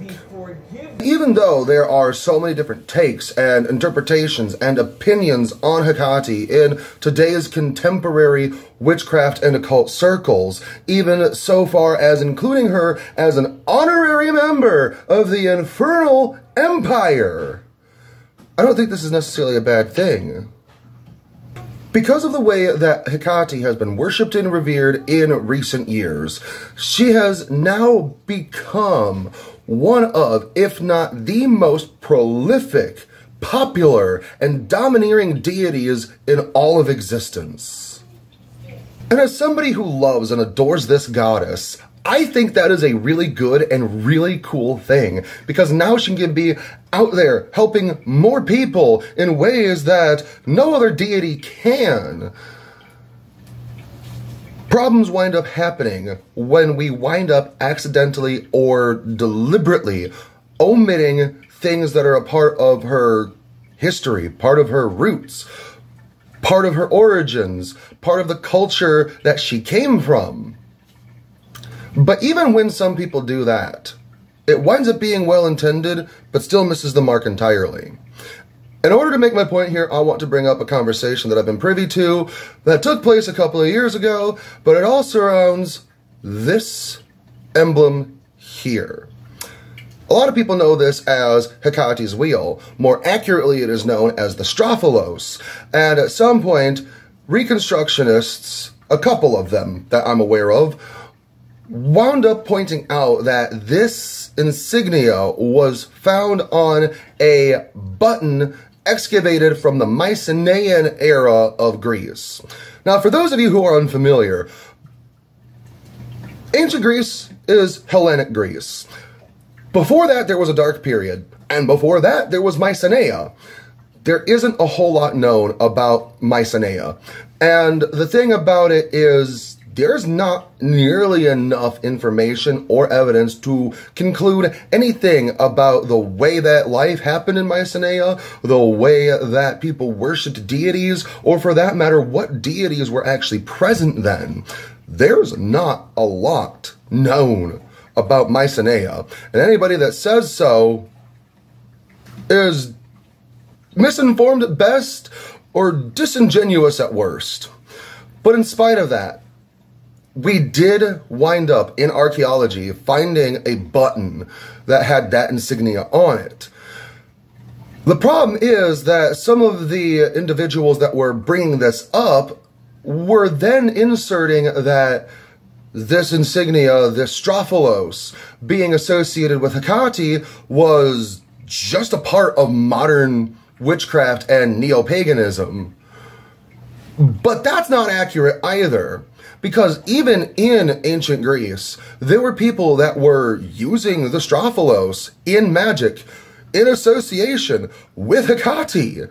And although it has been used in conjunction with Hermes and Apollo and some of the other deities, it is most prominently and most abundantly evident that it was associated with Hekate.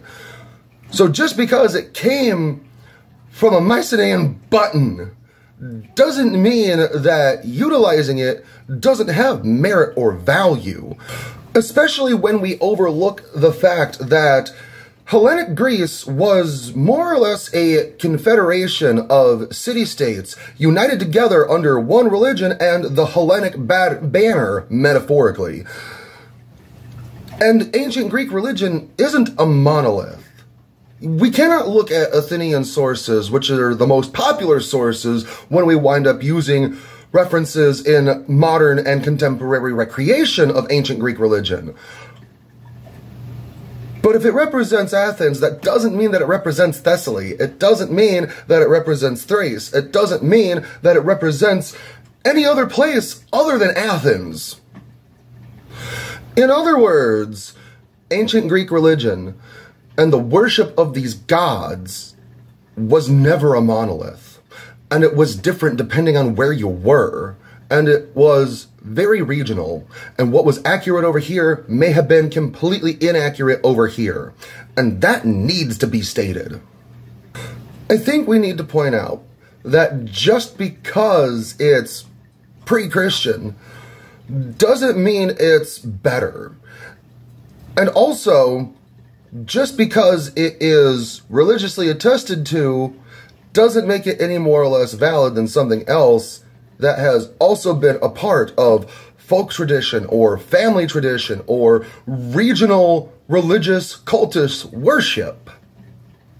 But I think personally that so long as we are not deliberately erasing cultural, historical, or religious context, keeping in mind that two things can be true simultaneously, even if contradictory, there's nothing wrong with the modern and contemporary way that Hekate is worshipped and revered.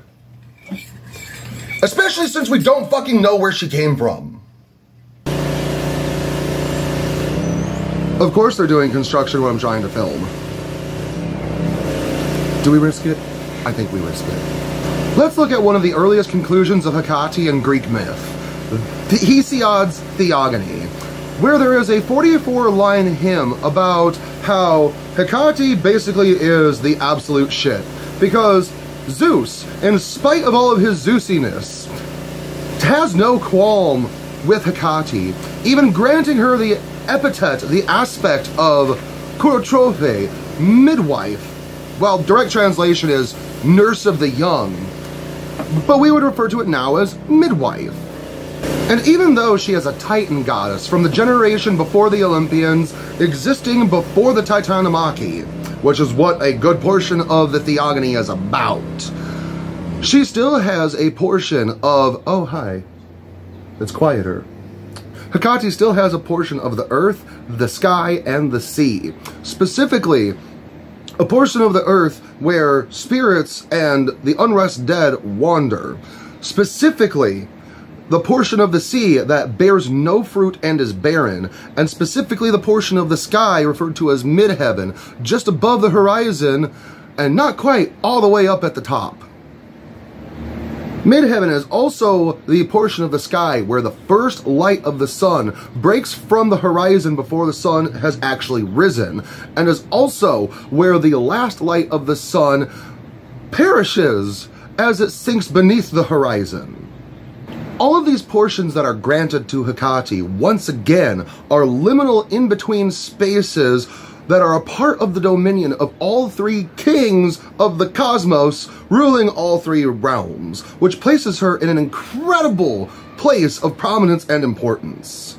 And Hekate has pre-Hellenic worship in Anatolia, which, although it was a part of ancient Greece, it currently is a part of modern-day Turkey, which is where Hesiod was also from. Now, in Anatolia, there is currently a temple to Hekate that is and has been for a few years now being excavated and restored, where it depicts Hekate delivering Zeus when Rhea was giving birth.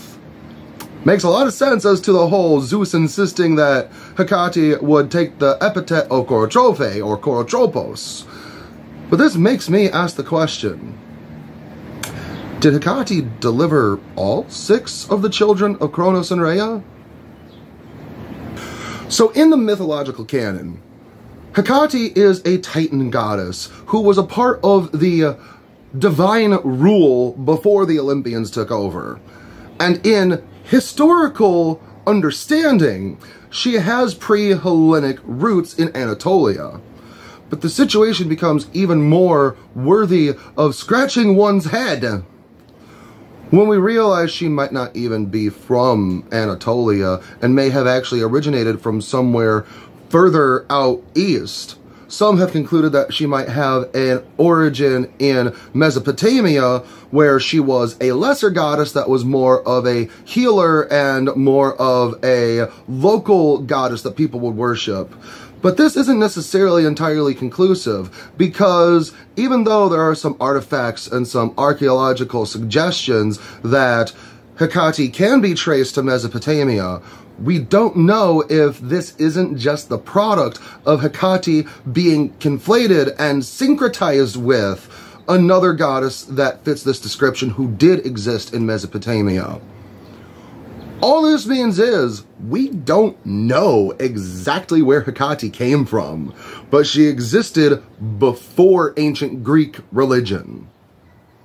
And everything that I've said in this portion of this video points out that pretty much everything Hekate is about is something directly or tangentially associated with liminality. And even without having a properly understood origin, she still gets to be liminally ambiguous. She really is the goddess of liminality.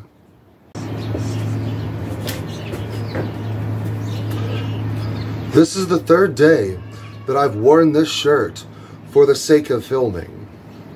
And I wish that I could tell you that it and myself are clean.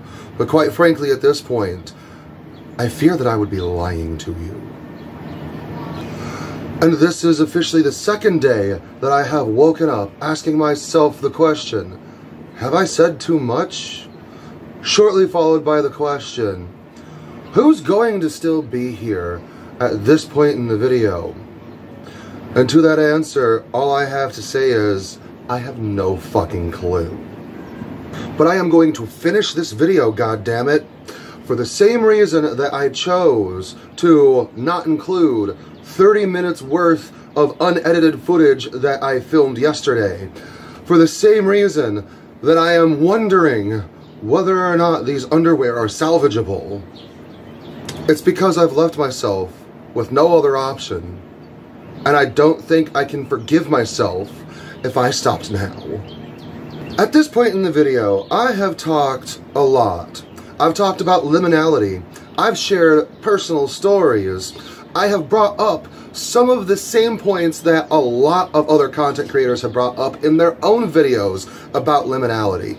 That way, I could regurgitate some other information while at the same time rubbing my own stank on it and hopefully presenting something new. And that new thing was supposed to be Magick and Hekate. That way I could profess that Magick is a liminal experience and that Hekate is in fact that bitch. And I have utilized a lot of horror media as my jumping points. I have also shared a little bit about how my own childhood trauma has affected me and made me inherently and psychologically biased to seek these things out in order to find comfort. And it is in that I am trying to convey a sense of liminality in this video here, because liminality is a feeling that I am very familiar with, a feeling that I don't know if I have ever gone a day without feeling. I've also tried to posit that perhaps there is something psychological and non-universal that makes so many people go out of their way to seek out this feeling. And I think I finally figured it out. Liminality, that feeling, is a warning. It's a warning telling us that we are about to venture into the unknown. And the reason that we keep going for it is because we want to know what's on the other side. And liminality, by its definition, is something that we feel and something that takes place when we are in the process of a transformation or a transition from one state of being to another. So I think another thing that sometimes the horror elements of liminality winds up placating to or catering to is the fear of that transformation and no longer being the same as we were before. Because once we get to the other side, we will know that there is no turning back. And that is a scary feeling. And that is exactly why I have been wearing a Junji Ito shirt with the character Tomai. Tomie? I'm not 100% certain how to properly pronounce it. Let's say Tomai.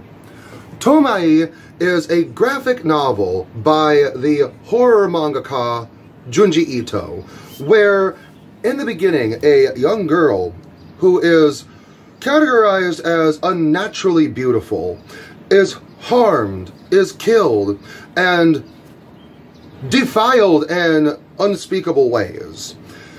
So when she comes back to life with monstrous powers, her seeking revenge is understood and justified.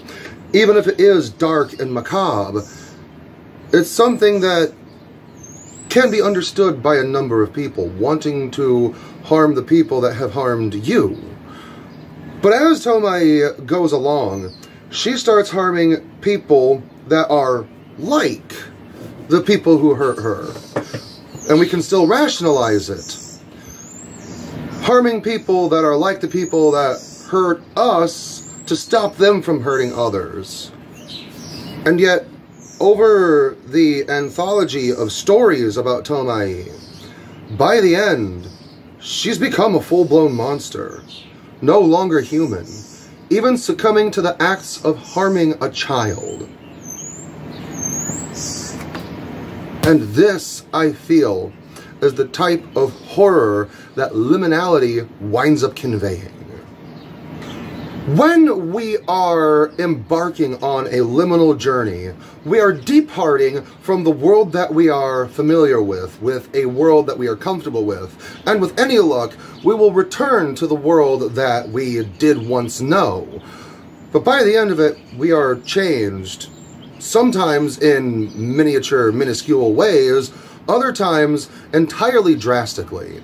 And the entire experience between point A and point B, we are undergoing some kind of transformation.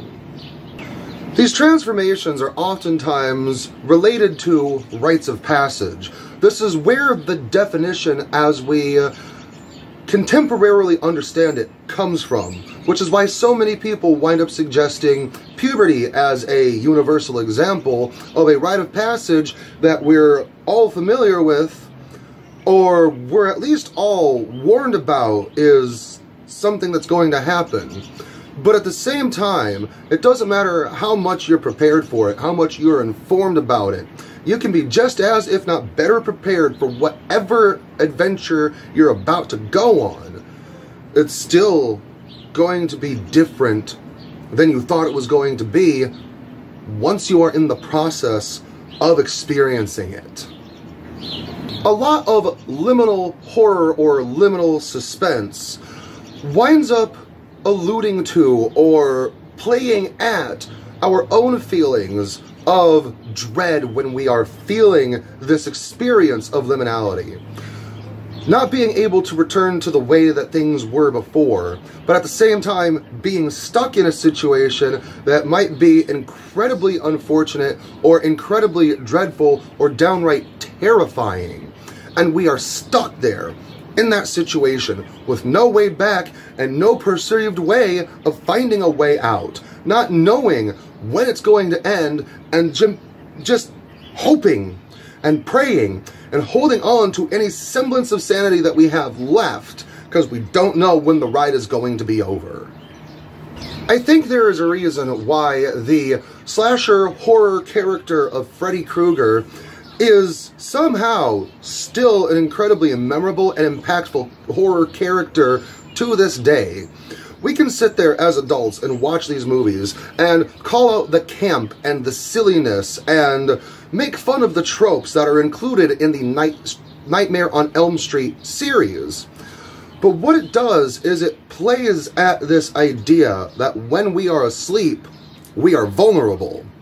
And when we are dreaming, we're not really in control of those dreams.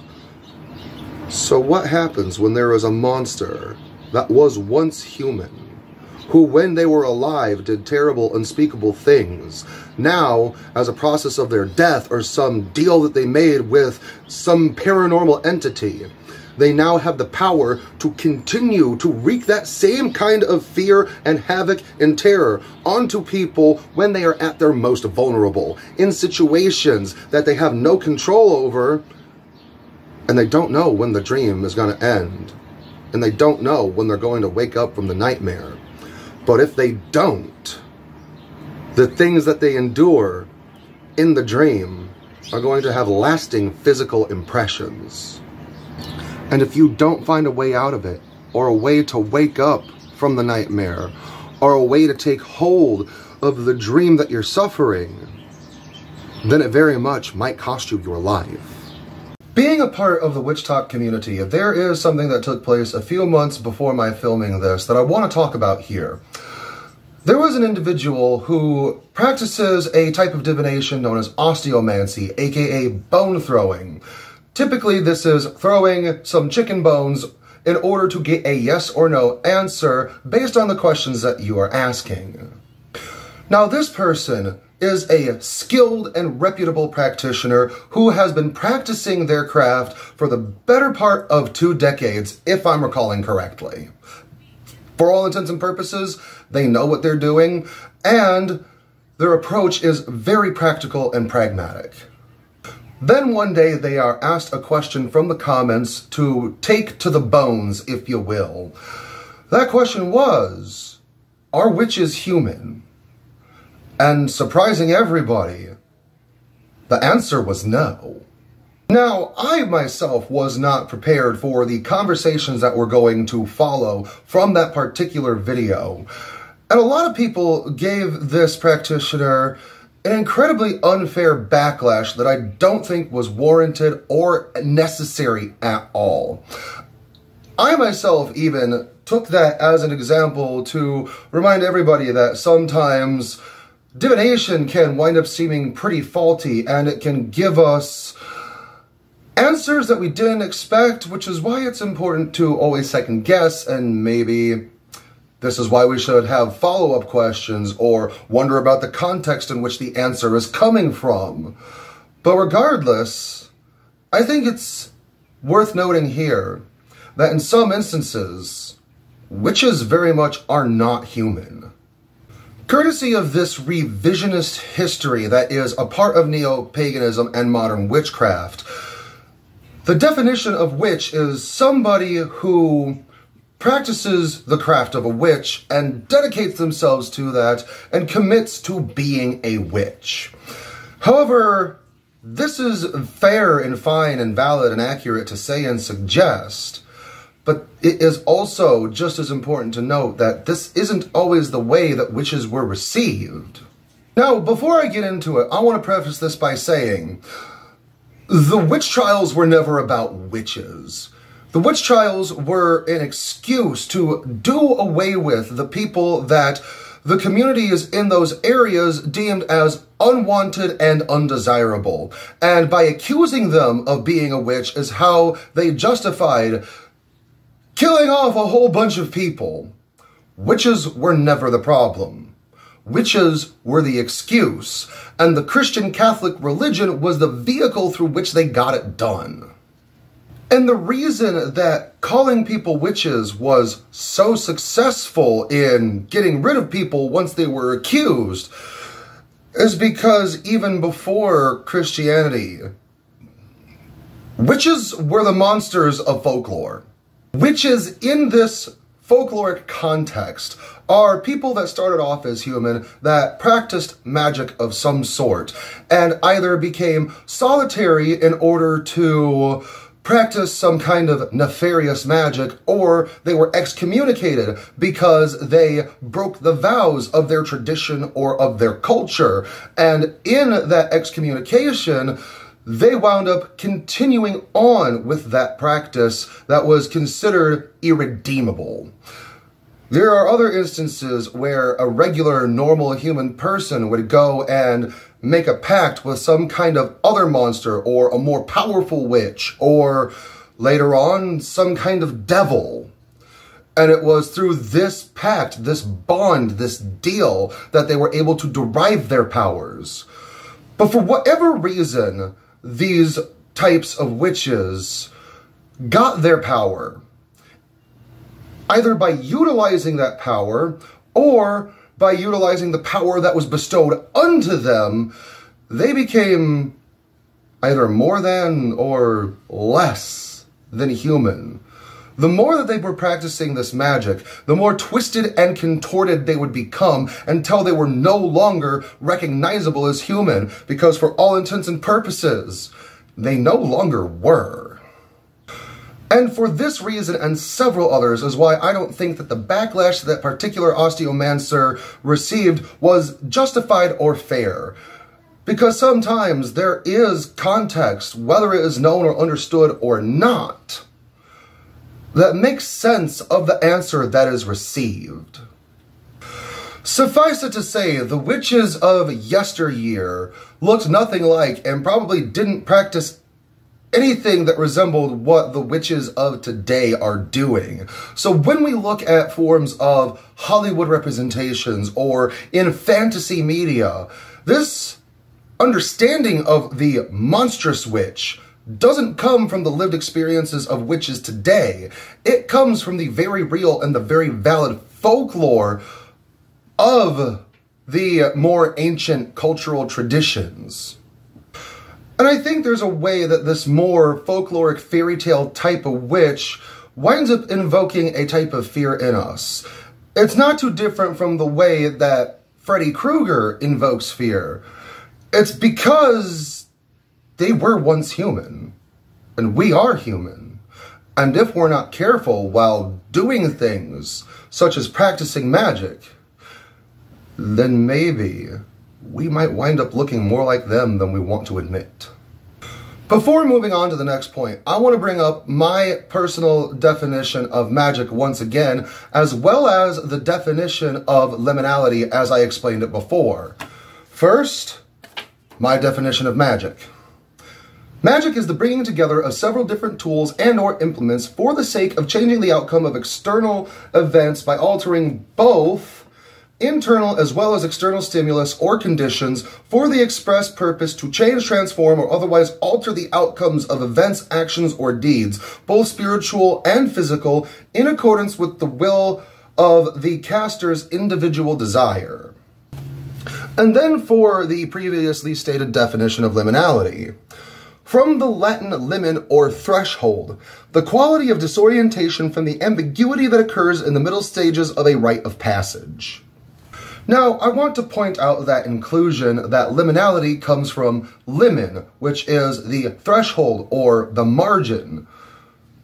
This is the in-between space where it is yet to become the thing it is going to be, and it is no longer the thing that it was before.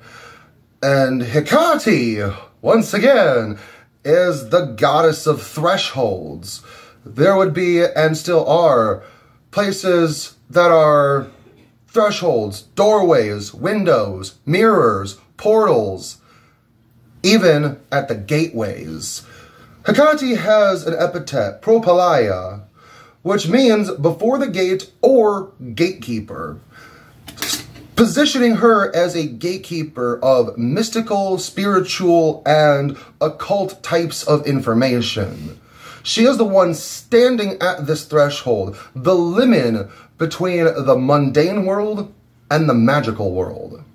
And when we are practicing magic, we are doing something in the physical world that brings about a change across that threshold into the magical world that then comes back over to impact the physical world.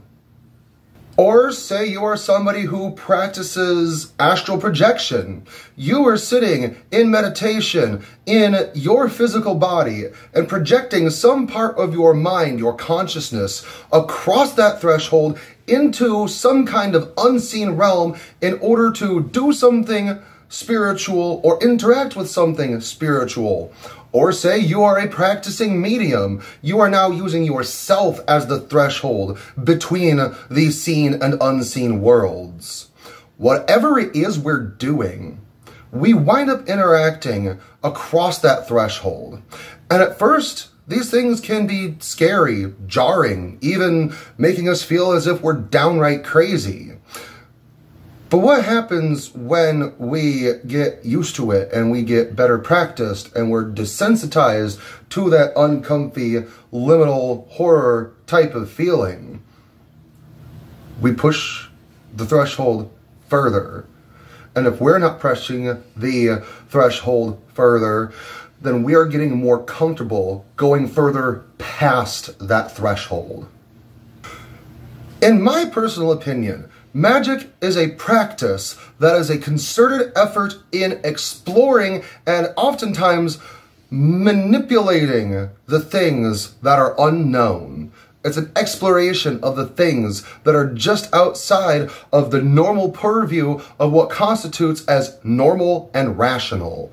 And the more we get further away from it, the more we wind up meeting situations in which we need to overcome. We wind up cultivating skills that now set us further apart from the normal mundane world. And even if we can normalize this for ourselves, even if we can rationalize this for ourselves, the process is transformative. And with any luck, people will be able to take breaks and get grounded back into the mundane world and physical reality and not get too detached from the physical world. Because this is exactly where people are starting to talk about spiritual psychosis. And although I am going to say it's probably a good thing that we're talking about spiritual psychosis, I'm not sure if all of the conversations being handled surrounding spiritual psychosis is entirely fair, or if in some cases it's just an excuse to continue othering those who have a different experience and therefore look entirely too different to be accepted into the popular society, if you will. And it's not to say that there isn't a concern or a threat going on here. In fact, it is not difficult to get detached from the regular, normal, physical world when you are dedicating your entire life to a magical way of thinking and doing things. But this is also why we are encouraged when we start out to practice grounding, to take regular breaks, to do something or set aside time and space for us to do something that is not magical. This is why we are encouraged to learn protections and banishings and cleansings and all of the different types of safety precautions for the maintenance of spiritual as well as physical and mental health. Because when you don't take these things into account and you're not taking the time for these things, you can get very detached. And even if you are taking the time to stay grounded and stay centered and to stay safe and to practice mindfully, the more you go adventuring into what is the unknown, that which we call magic, we eventually get to a point where we look back and realize how far we've come. And maybe sometimes we have that moment of self-realization where we look in the goddamn mirror and ask ourselves, what have I become?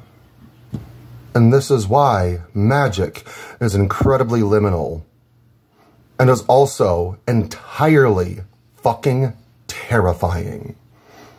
And in spite of this, if you are a magical practitioner, odds are there's a chance that you do the magic and then you see the results, not just in your personal self and your own internal life, but in the life around you. There are good and bad things that are coming from this. There are results being yielded, and in the very least to yourself, you can say, hey, this shit is real and this shit is working. Here's my proof. And even if you don't believe me, it's proof enough for me. It's still transformative, and it's still a departure from the normal world. It's still leaving the world of what is comfortable and known, the world of the comfortable and the rational. It steers away from what is generally upheld as the safe and sound way of living one's life. And when you get acclimated to this, when you get accustomed to it, when you get proficient in your skills and confident, and this is just a part of your life now, you can't unlearn what you have learned. You can't undo what you have done. And to some extent, you can rationalize it and talk yourself down and maybe have to consider the idea that maybe I am just a little bit off my fucking rocker. But on a long enough timeline, practicing any form of magic is an exercise in madness, and an exercise that shows results, and those results are because it's transformative. So maybe we aren't the witches of yesteryear, nor are we the monsters of folklore, nor is being a witch going to turn us into something that is less than or more than human. But how long is it going to take before you stop recognizing your own reflection and being left with the stark reality that you can't take it back and you can't undo it. What will you then do? Feeling that moment of dread and terror, do you shut it down and turn tail and run back the other direction? Or do you take a break and hope that things normalize and even out? Whatever the case is, this shit can be scary. Especially when you're practicing without taking heed to the warnings of others. For the most part, magic is a deeply personal and individual thing. Even if you are a part of a community or a coven or an order or some kind of tradition where you have support of people around you, as well as a praxis where the path is laid out for you, it still hinges on the personal, direct, first-hand experience of the person who is practicing.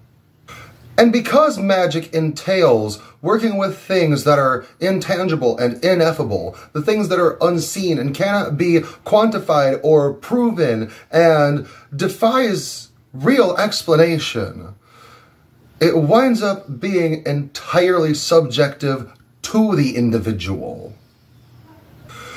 Because let's face it, I don't think any of us actually know what we're doing. We're operating on a best guess based off of our own first-hand experiences as well as the experiences written about by the people that came before us. And I think this is what makes it spooky and uncanny. And this anxiety about it is part of what the appeal is.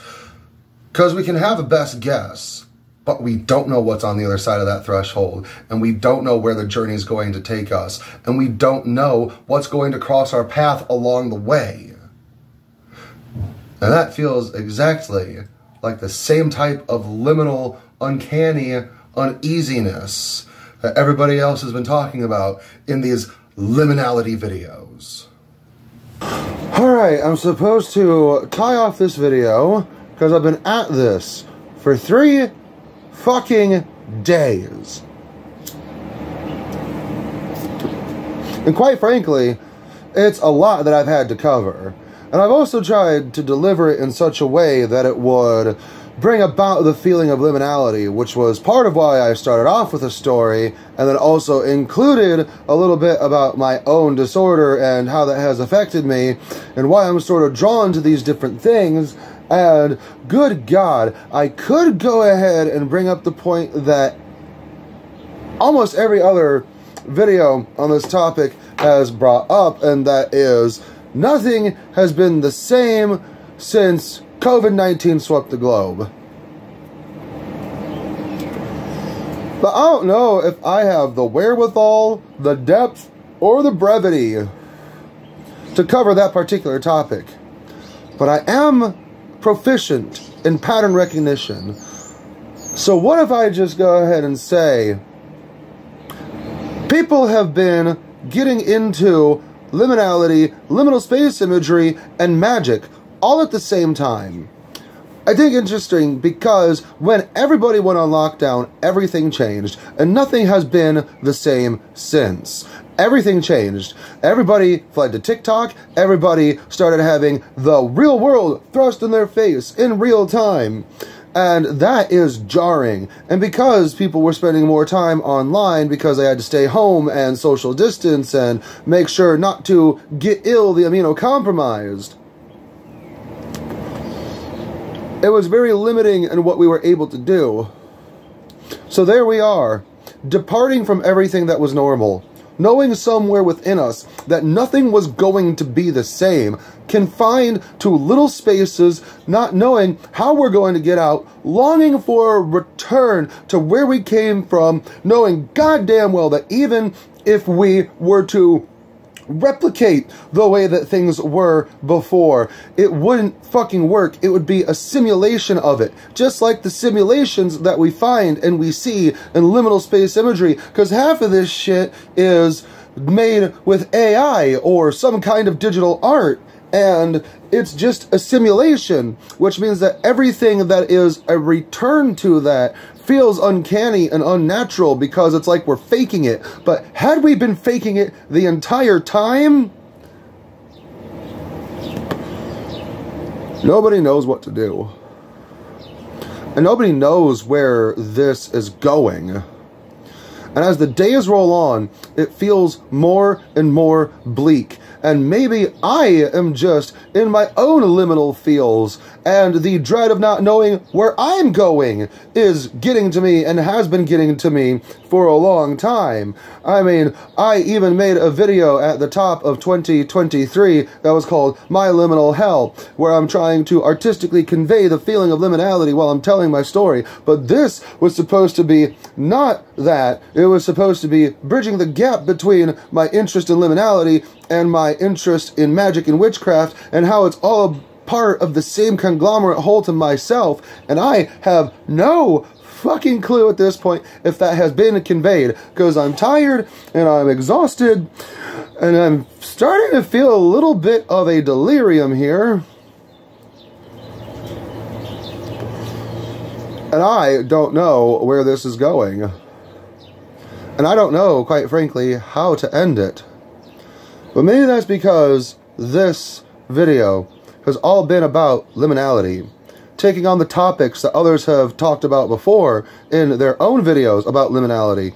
And maybe it's because I made mention that Hekate is the goddess of liminality, and maybe sometimes liminality isn't what we think it is, but with liminality, we are able to evolve and change and grow, just like the conversations of liminality, just like the topic of Hecate, just like the experience of magic, whether you're talking about it and the community changes, or you are practicing and you yourself are changing while you're learning more and you're practicing more and you're doing things differently and you see the change. And now we are at a point where we can collectively look back, and even the moment that we went on lockdown is a part of our nostalgia.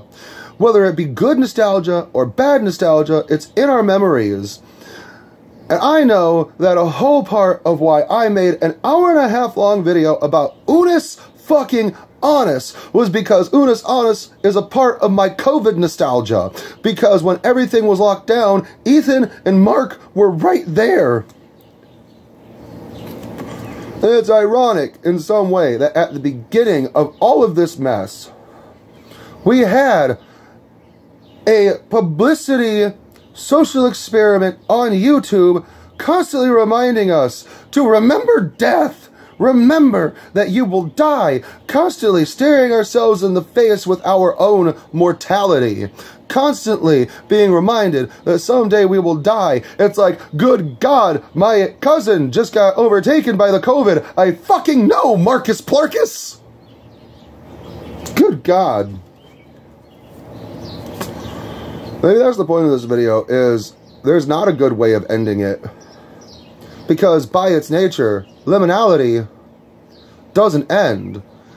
Because even when we depart from part A, and we've gone through the transformation and the metamorphosis, and we get to point B, at some point, point B will become the new point A, and that will become the new normal, and we will be adventuring forward to the next part B. And we'll be on a new journey of metamorphosis and transformation as we're having our liminal experiences. And I think that's why liminality doesn't end. It only pauses.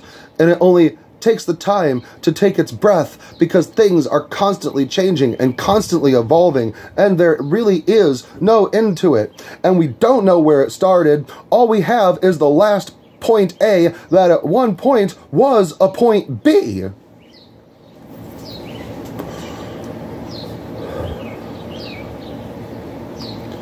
God, this is all existential.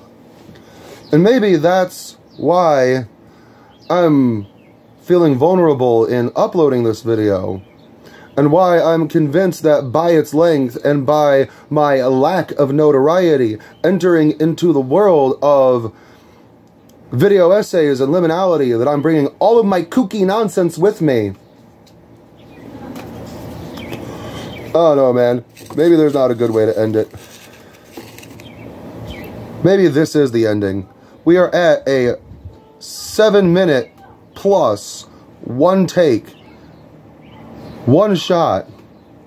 And I think that's the way I'm gonna end it. And on that note, if you are still here, thank you so much for listening and sticking with me on this journey and this adventure and this wild ride, whether it was for this video or you've been following since my early days on this platform, or you came over because you were following me on TikTok. Oh, there's another good point. Point A was YouTube, point B was TikTok. And I stayed on TikTok for a long time, and then it became my new point A. And now I'm trying to go back to YouTube.